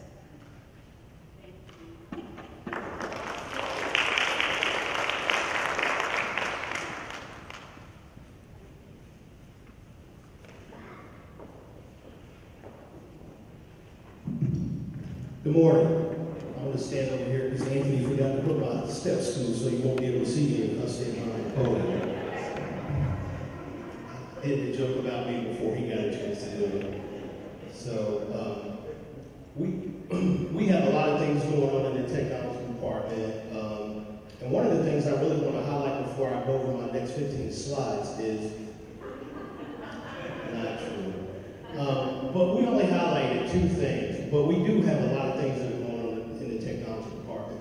Many of you, when you come up and you present to the audience or to the group, you mention things that we're involved in. We're involved in the MUNIS implementation. We're involved with Dr. Nunez's group relative to working with the counselors and trying to get better data into the student information system, Infinite Campus. So before I actually highlight the 2 things that we want to highlight for the group, I want to take this opportunity to say that we work as a team. There are 3 people that report directly to me. We have weekly meetings. We call ourselves the Core 4, Dr. Beasley. And the Core 4 are responsible for 3 separate areas, and I want to introduce those people. Many of them you already know. But like Dr. Beasley said, this is somewhat of a practice session, so they may come to those other sessions. So I want to introduce April Mayo, Director of Instructional Technology, if you would raise your hand. Wes Watkins, Director of Technical Operations, responsible for the network and the laptop computers that you guys use on your desk. Then Howard Langford and his team, responsible for the student information system, and they're very involved right now in the MUNIS implementation, just to name a couple of things. But not to eat up all my time, and try to be respectful to Jada's directive to keep this down to about 2 or 3 minutes. We're really excited about this one big initiative, this extended learning beyond the classroom. Last year, during a lot of Dr. Beasley's critical conversations, many of the students who came to those critical conversations talked about, we want or we'd like to have computers to take home. Many school districts call this initiative or initiatives like this a one-to-one initiative. We stayed away from using that verbiage altogether. With an intentional focus on instruction, we titled it Extending Learning Beyond the Classroom, because really the focus is not on the technology. What we're really trying to do is increase engagement, access, communication, and collaboration with that intentional focus on learning. It's just a tool, okay? Really, you can see the goal yourself, but Dr. Beasley, when we first had this conversation, he said, Rob, can we do this? So, got back with the team and we started looking at ways we could implement this, and we talked about which grade level should we start with. So a lot of work went into the planning. We think we've landed on the right model. Grades 3 through 12, I think in 4 years we should be there as the goal. And what we're going to start doing, and you'll see some of those computers that we purchased for the Extended Learning Beyond the Classroom start to be repurposed, and they'll go back down to some of the lower grades, kindergarten and 1st grade, so that even those students will have a one-to-one like experience. They won't take them home, okay? But teachers can start assigning those computers to those, or laptops to those students during the instructional day. We have a very extensive, frequently asked questions list, so when we do this presentation for community members and stakeholders, they can go there. Things like insurance, what are we going to do about insurance for computers? What are we going to do working with safety and security in terms of lost and stolen devices? We have and thought about answers for all of those. So we're really excited about this because we think that based on those conversations that Dr. Beasley had last year, many of our surrounding school districts are already doing something similar to a one-to-one. What we're calling now is extended learning beyond the classroom. We're using 4 pilot schools. You can see those schools. These schools were chosen. The principals have been briefed. They've come to a meeting. We've had great support from the area superintendents and Dr. Smith and Dr. Simpson relative to helping us select the right principals to do this first pilot year. And they're extremely excited about it. Oh, thank you, Lee. The next thing that we want to highlight for the community is our digital classroom refresh. About 5 years ago when I first came on board, in the classrooms, basically what we had was projectors, okay? We had some student response systems, document cameras, what else? And slates, and panel boards, okay, thank you. The problem with that, and the problem with solutions like that, and I use that word loosely because it really wasn't a solution. It was kind of a hodgepodge of devices that were selected and placed in the classroom without any real focus on instruction. We went through a long process, and I know Lisa mentioned an RFP. We went through a long process for an RFP with the purchasing department to select the solutions we had. One of the things that I like about this solution is all the devices in the classroom work under one software umbrella, right? So a teacher doesn't have to jump out of one application and then come back in to do anything or to conduct instruction. If they have old files from the previous solution, those files get integrated seamlessly into this new solution. Each classroom, I think, will have, and we looked at about, we're estimating about 3,200 classrooms will get these new devices. And primarily, every classroom is going to get IFP, which is an interactive flat panel. We didn't have enough SPLOST dollars to outfit every classroom with all the devices, so we came up with a percentage for those classrooms that are outside of that percentage, so to speak. And I think what we've done now is working with the title director, that we may be able to, or should be able to supplement some of those. Those are things like document cameras, student response systems. I think we're getting a slate for every classroom. Those are the kind of devices that Katrina Thompson and her group are going to help supplement to fill those gaps. Overall, the project should be complete sometime, we estimate, in February. Those dates could slide because technology, things happen. Right now, we're working on an issue. We don't think it's going to have a major impact on the implementation, but you never know. So that's the estimated date right now. The one other thing that I think I did not highlight that Dr. Simpson and I talked about the last time that we met was that we're really trying to do a better job this year of getting parents to take advantage of the Infinite Campus Parent Portal. We want parents to use that portal consistently to go and view their students' grades, their attendance. You can see everything a parent needs to see. And the one thing that I shared with Jada when we talked about this presentation was, if we're a high-performing school district, we want high-performing parents. So we need our high-performing parents to take advantage of that Infinite Campus Parent Portal so that we can increase that utilization and see those numbers go up. I will say this, prior to Dr. Beasley coming on board, we were seeing roughly around 4,000 users during that first year before Dr. Beasley came on. We saw a huge increase last year. I think that utilization went up to about 20,000. We had a little bit of a drop this past school year, dropped down to about 18, so we know we had to make a stronger effort to get those numbers back up. If 55,000 students, we should at least have 55,000 parents or guardians logging into Infinite Campus on a regular basis to take a look at their students' information. That's all I have. Thank you very much. Enjoy the rest of your day.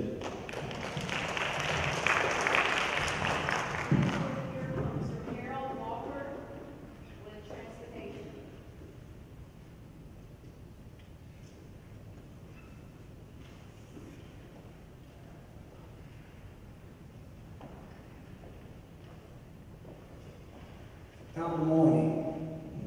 Y'all notice I was a little slow getting up here. And but y'all have to forgive me for that. But I'm not going to be slow picking these students up this year. That's the reason why I keep going. As you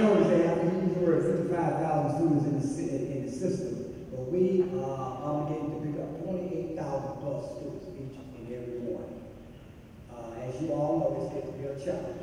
But we are in transportation and operation. We have a method of getting that done.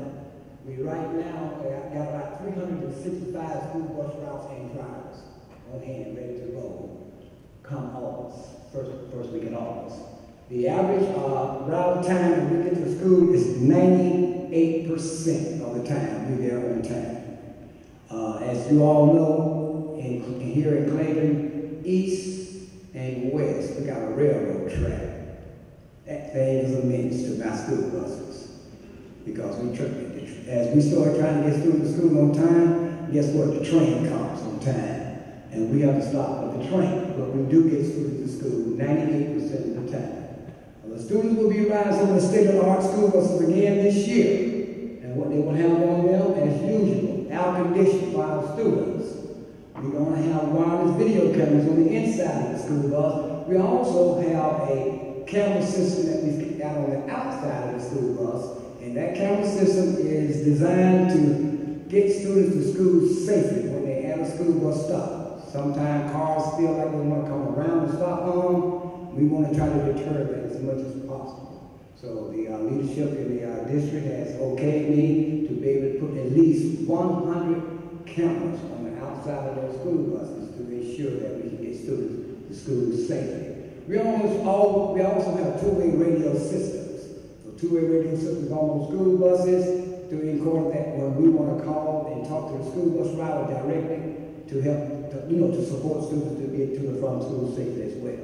We also got GPS systems that we track the school bus, where the school bus is at. We do not track human beings. We track school buses to keep that clear. We also got wheelchair accessible for our special needs students. And we also got the emission control system, which will promote good, clean air on school buses. Our children's not breathing diesel fuels and that kind of stuff on the school buses. They pretty well clean buses. Some of the service that we provide, I think you all know now, but I work with everybody in here, is that we AADS, the School of the Deaf. Do anybody can raise their hand and tell me where that school is located at? Where that school located at? I mean, that school bus driver means from Clayton County and got to travel work I-20 every single morning. And we get there on time every single morning, navigating through the I-20 traffic. We got alternative students, special needs students. We got our CTAE programs that we take to school on time every morning. Exceptional children students, extracurricular, all your football game, basketball game, all this getting ready to start, and we're going to be on time with that. The GAB, School of the Blind. Can anybody tell me where that school is? What about Macon, Georgia? We also get them to school on time in Macon, Georgia, that's twice a week we go down there. We got the magnet and fine art programs. We service the regular education student population, and then obviously the transitional students, our homeless students.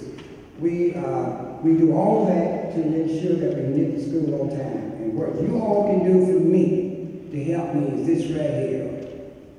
The school bus drivers got a culture that nobody cares for them.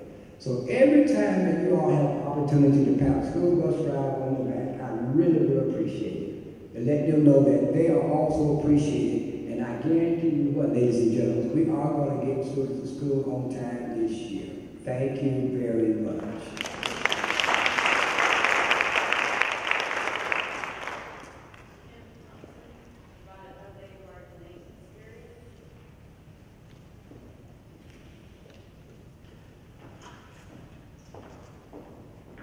Good morning.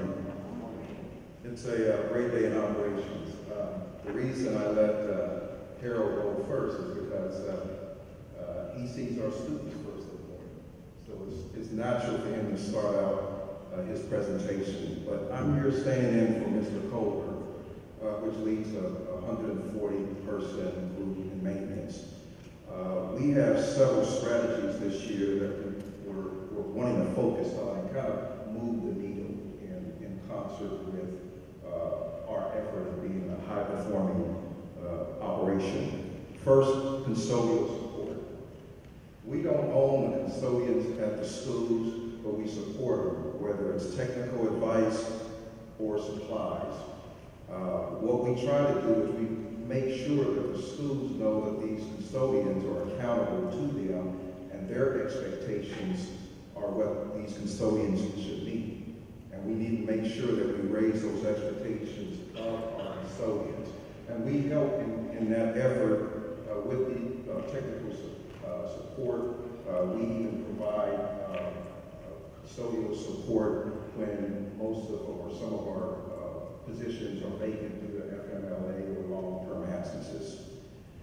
School building housekeeping.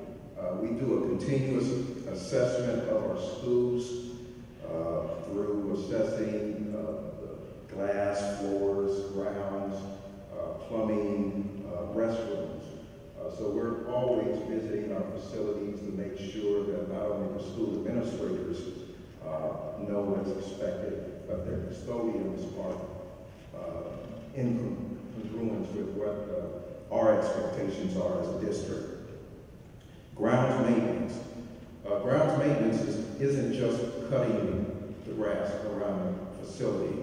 That also involves the pine straw, filling potholes, graffiti around buildings and the facilities.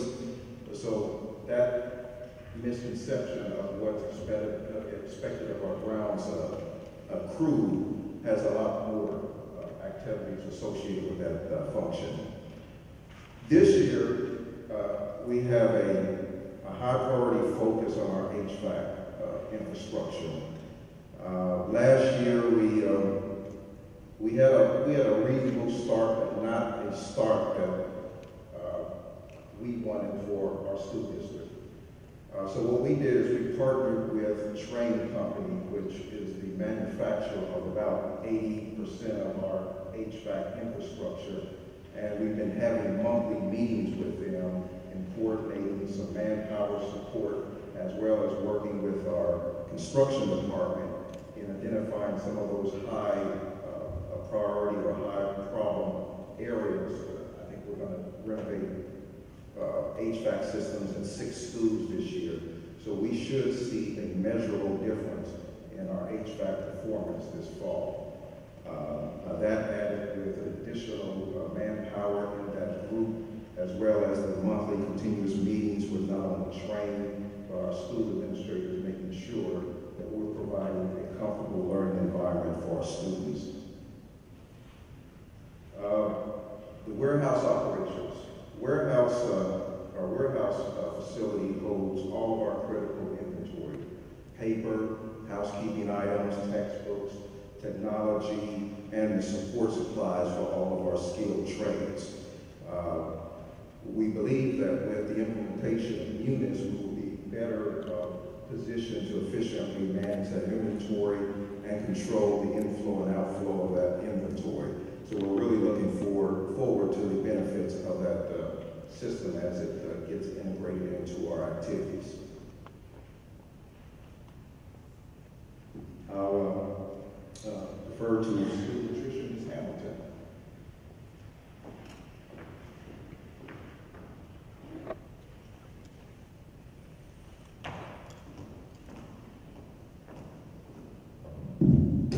Good morning, everyone.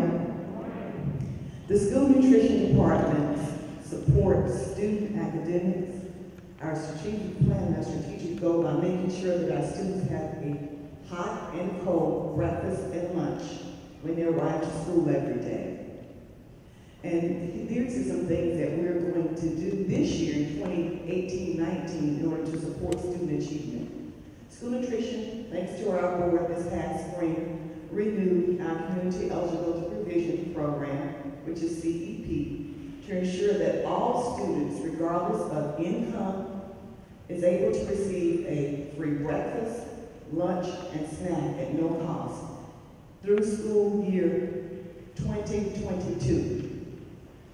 I'm going to skip bullet number 2 and jump to 3. We also this year renewed our fresh fruit and vegetable program, which means that we now have 10 schools that are participating in our fresh fruit and vegetable program. In 2008, when we started out with 5. Then we went to 7. Now we have 10 schools participating. These schools allow students, this program allows students to receive fresh fruit and vegetables that they generally will not receive in the regular school nutrition program.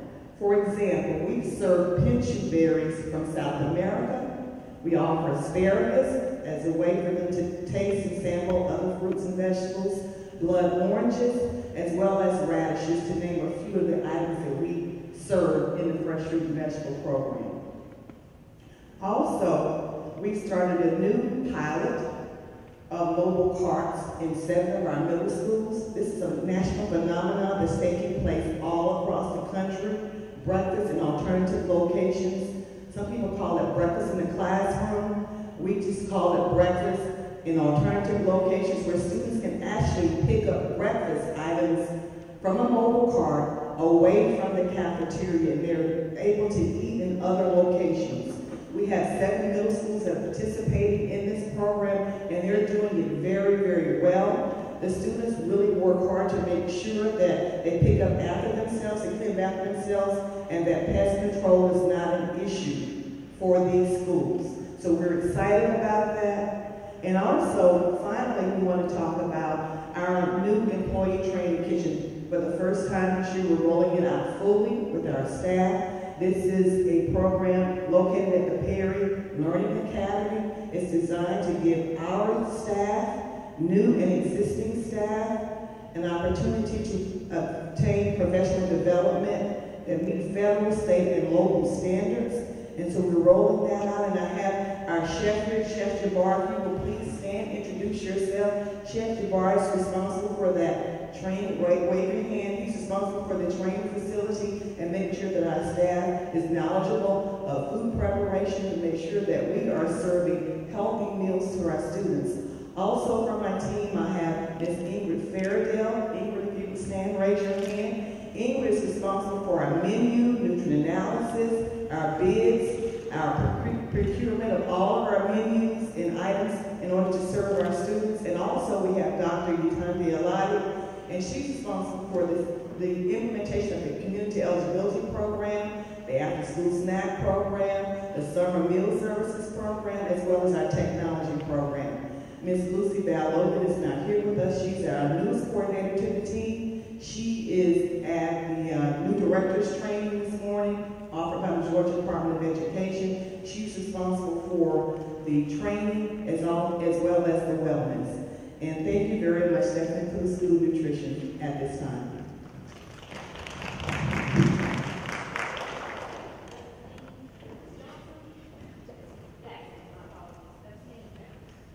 Good morning, everybody. My name is Christina Jackson, and I'm the athletics coordinator.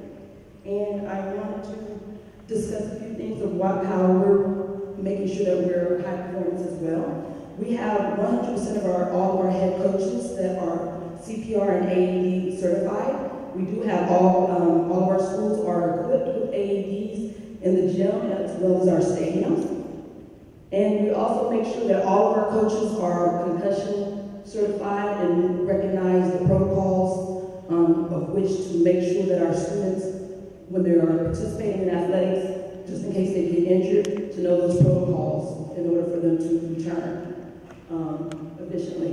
Also, all of our school personnel have been received all the heat policies, as you know that athletics are about to begin, and we want to make sure that all of our students are definitely making sure that they are being watched as far as the heat protocols, and we're making sure that all of our head coaches are paying attention to those students. So all personnel have received all of that information for the heat protocols. All of our information can be found at ccpsathletics.com, and we're also making sure that our schools and athletic directors are making sure that we are presenting our schools in a positive light with our athletes and highlighting our athletes in a more positive way. Thank you.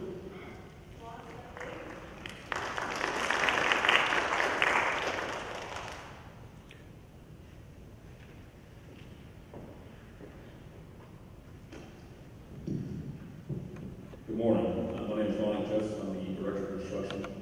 As far as Class 5 updates, happy to report East Clayton Elementary School was opened in August 2018, excuse me. Happy ribbon cutting ceremony scheduled for July 31st at 5:30. Please attend. Other accomplishments include HVAC upgrades at 2 high schools as well as 4 middle schools. For the upcoming school year, expect renovations at Dunkel High School, Middle High, North Clayton Middle, Patterson Middle, Cedarton, Patrick, and Arnold Elementary Schools. Work is ongoing at the K.R. Pace School of the Arts, and we are expecting an opening in January 2019. SPLOS 5 will expire in December 2019, which leads us to SPLOS 6. For SPLOS 6, legally, I cannot tell you how to vote or should or to vote.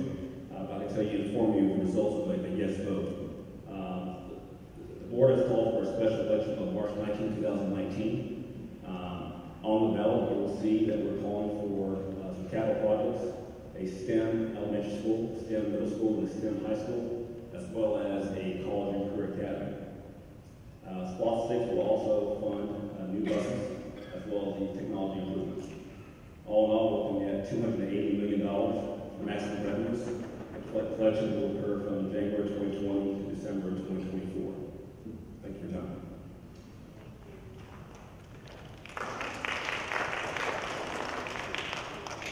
Next, we'll hear from Dr. Anthony Smith, our Deputy Superintendent, Partnerships and Governmental Relations. Good morning, afternoon, close to afternoon.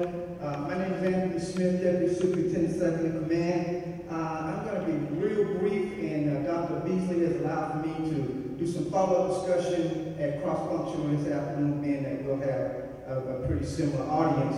So our presenters can zip out and grab a bite to eat before our 1 o'clock meeting. As you can see, there's a lot going on, and I don't want to engage into the conversation yet because it's going to take a while to talk about some of the things that we're doing because they're relatively new, and I want you to be aware of these particular initiatives because we're going to be relying on your departments and the people in this room to help us market and get the word out. So Dr. Beasley, like I said, has allowed for me to elaborate on this conversation during our cross-functional meeting, which will encompass probably everybody in this room. So is that fair, audience members?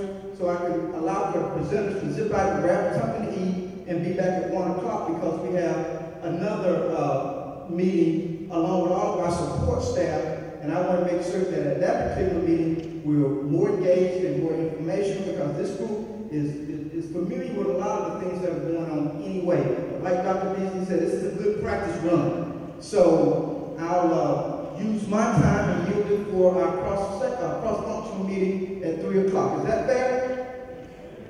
All right, thank you.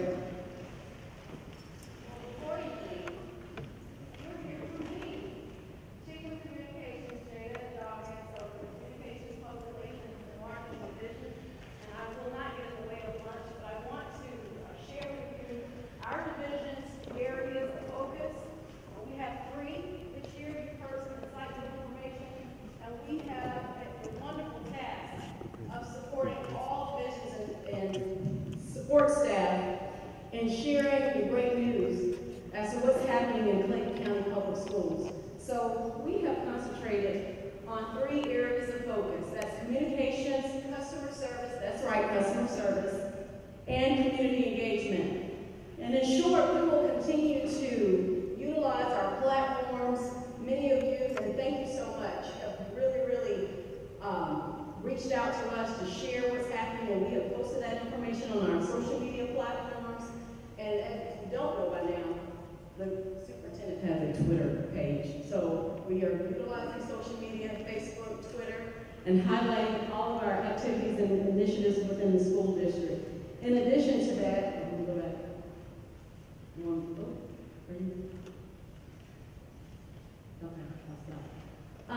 We will continue to really promote everyone to share with your stakeholders to utilize Infinite Campus. This is the key information that's shared with our stakeholders. And I think Mr. Smith, Rod Smith mentioned earlier that there's really been been some movement there, and stakeholders going and on our website and utilizing the Infinite Campus platform to share and exchange key information about what's happening in our school system. And we also have a YouTube channel. If you want to go back and look at videos from past things that we've done, and we can post it. Not only can you go to the website, but you can go to our YouTube channel, and we'll share more of that information as we start the new school year. Printed services is actually supervised by the communications team, and so I'm sure many of you by now have utilized Ms. Judy Him's service. She's the supervisor over that particular department. And we would like for you to just note one thing as we start the new school year. Please, if you have special documents or information that you would like publicized or created in advance, please put those requisitions out there in advance. There's a lot of departments that utilize the service and go to her quite often to get information. So I know that I've heard some complaints. We were listening to your concerns, but if you would like for rapid turnaround, we advise you to please, please, please share that information in advance and make sure that we are critiquing the information so we can cut down the number of errors and supplies that we're discovering that becomes a little wasteful and ink and all of that that's costing the district. So let's be good stewards of all of our services and supplies. In addition to that, we will continue to train and identify sources to help with professional development within our division to help support you and to help support our stakeholders district-wide.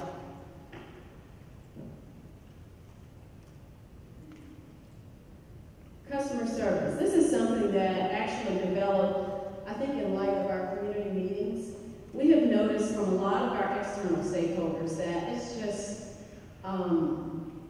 it's important that we deliver the type of service that we expect in return. And I just believe, I'm just an old-fashioned young lady from Alabama, and I was always told to treat people how you desire to be treated. And that's with kindness and being respectful and being able to respond promptly to whatever is being requested of you. So oftentimes, we've heard a lot of complaints about delays in responding and getting information back. And believe it or not, those complaints oftentimes come to the communications department.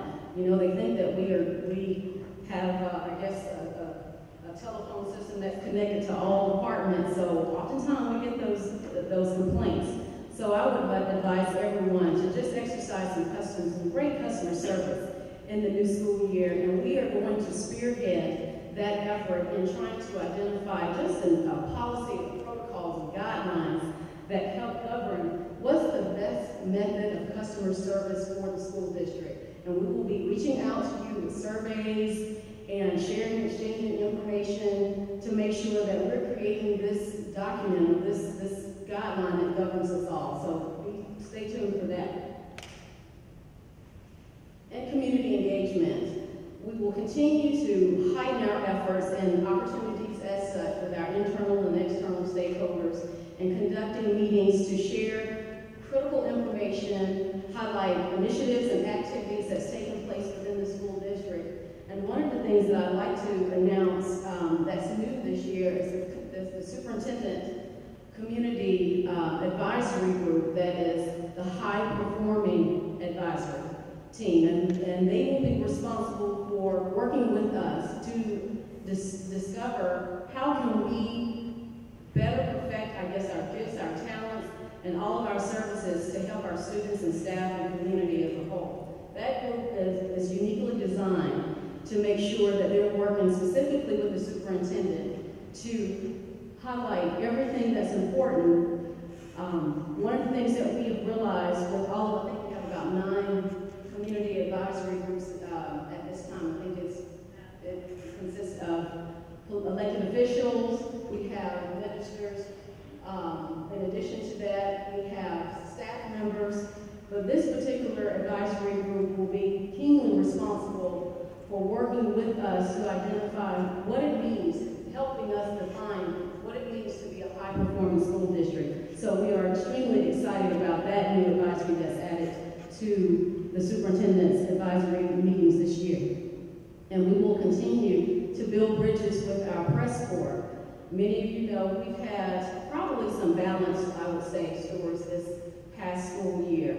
Some were favorable and some were a little challenging.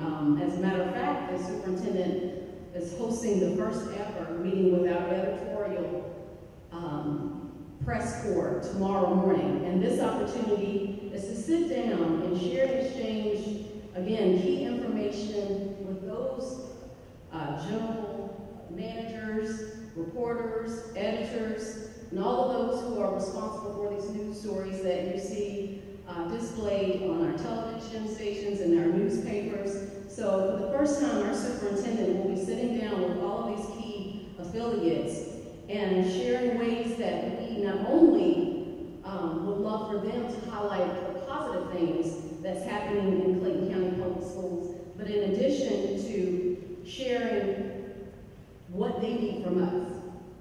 Because a lot of times, you know, I think it's just frowned upon for reporters to come and sit and interview us and share what's happening, but we should utilize that opportunity to really do a spin around, to share positive things, what's happening. So I want to go into this new school year, and our leader wants to go into this new school year, not only, I guess, working with our internal stakeholders, but working with the individuals who are really, really responsible for our viewership and knowing that we are doing some incredible things and hoping that they will help us highlight those amazing things that each of us are doing to support our staff and students in our community. So that's really it in a nutshell. We will continue to highlight things and share with you throughout the year. Many of you have asked for video services.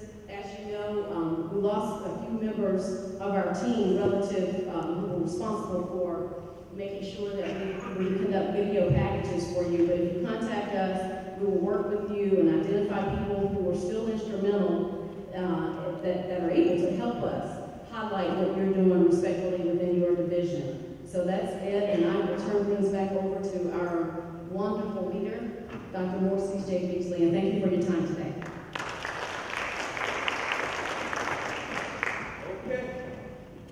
Well, I told you all were the guinea pigs today, right? So we know we've gone over a few minutes, and we know we got to tailor the presentation for each audience, right? The content, because some of this would put me to sleep if I were a parent. And we know we've got to not go over every bullet, right? Y'all agreeing?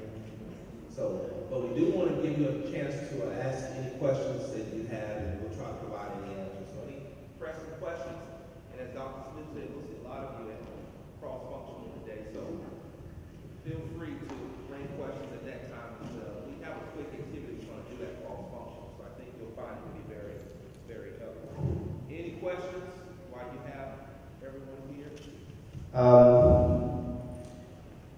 I'll just throw this out there. This year, Dr. Wilson, we discussed the compensation study.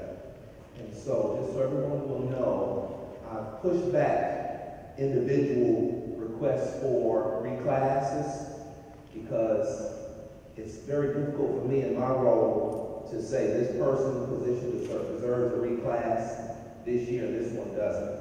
And so we're going to do a compensation study this year. Not that we can do anything fiscally this year because we're just not in a place financially to do that. But we're going to, once we get the compensation study, the goal is to make sure that Clayton County is one of the highest performing and paying districts in the metro area. So it will be a study that will allow us to inform our strategy over several years. And so I just wanted everyone, sometimes I get, different department heads. Your folk really love you all, and they come to me and they're fighting for you, and I want you to know they're fighting for you, and they should. They should. But what I can't do is say that this department deserves a compensation adjustment and this department doesn't. I can't create that type of inequity, and I can't contribute to those practices that clearly have created some of the challenges that we're dealing with today in our pay. And so I just need everybody to be patient in that regard. We've got to have a plan. It has to be a systemic approach to compensation study. And it doesn't hurt when you start talking about compensation for all groups and this data consistently shows improvement. It doesn't hurt, right? And so timing is everything. Timing is everything. And so just want you all to be aware of that. Any major questions before we let you go? Any major questions that you have that you just feel like you need an answer to today before we leave here? I just got to know this. I just got to know this. So I'll just, if we don't, I'll just say that we appreciate all that you're doing. I want you to really think about it. And again, those of us who are going to cross-functional today will have an opportunity to engage around our definition of high performance. But I want you to think about where you are in your department, where your department is, what metrics you're using to ascertain whether or not you're moving in the right direction. Think about your actions and continue to work together. That's the key. Collaborate, communication. It's important, so important as we support our schools that we are on the same team. We may have differences of opinion. Grown folk do that. Children do that. We are humans do that. But at the end of the day, we have to land. We have to build consensus towards what's the direction, the approach that we're going to take, and we have to go in that direction together. It's called coherence. We all know the vision. We know the position or the role that we fulfill on the team, and we work in a coherent fashion to achieve those goals. So anybody in here not clear about the work that we have been doing, the work that we're engaged in to achieve high levels of performance? You saw quite a bit of work. You didn't hear a lot of programs. You saw programs embedded in the work, but what you saw was work, the work that we're doing to achieve high levels of performance, whether it directly impacts what's occurring in the classroom, directly impacts what's occurring in the schools, or that directly impacts what's occurring systemically in the entire school system. So, I hope you have a great year. I know you will. We want you to take full advantage of these opportunities that will be afforded throughout the year. Work closely with your divisions, your supervisors, to ensure that if there are issues, get those issues addressed. You know, sometimes I notice sometimes people will bring up issues at a meeting, and you've held the issue for 3 months, and you have all these other people you could have gone to about the issue to bring it to a meeting.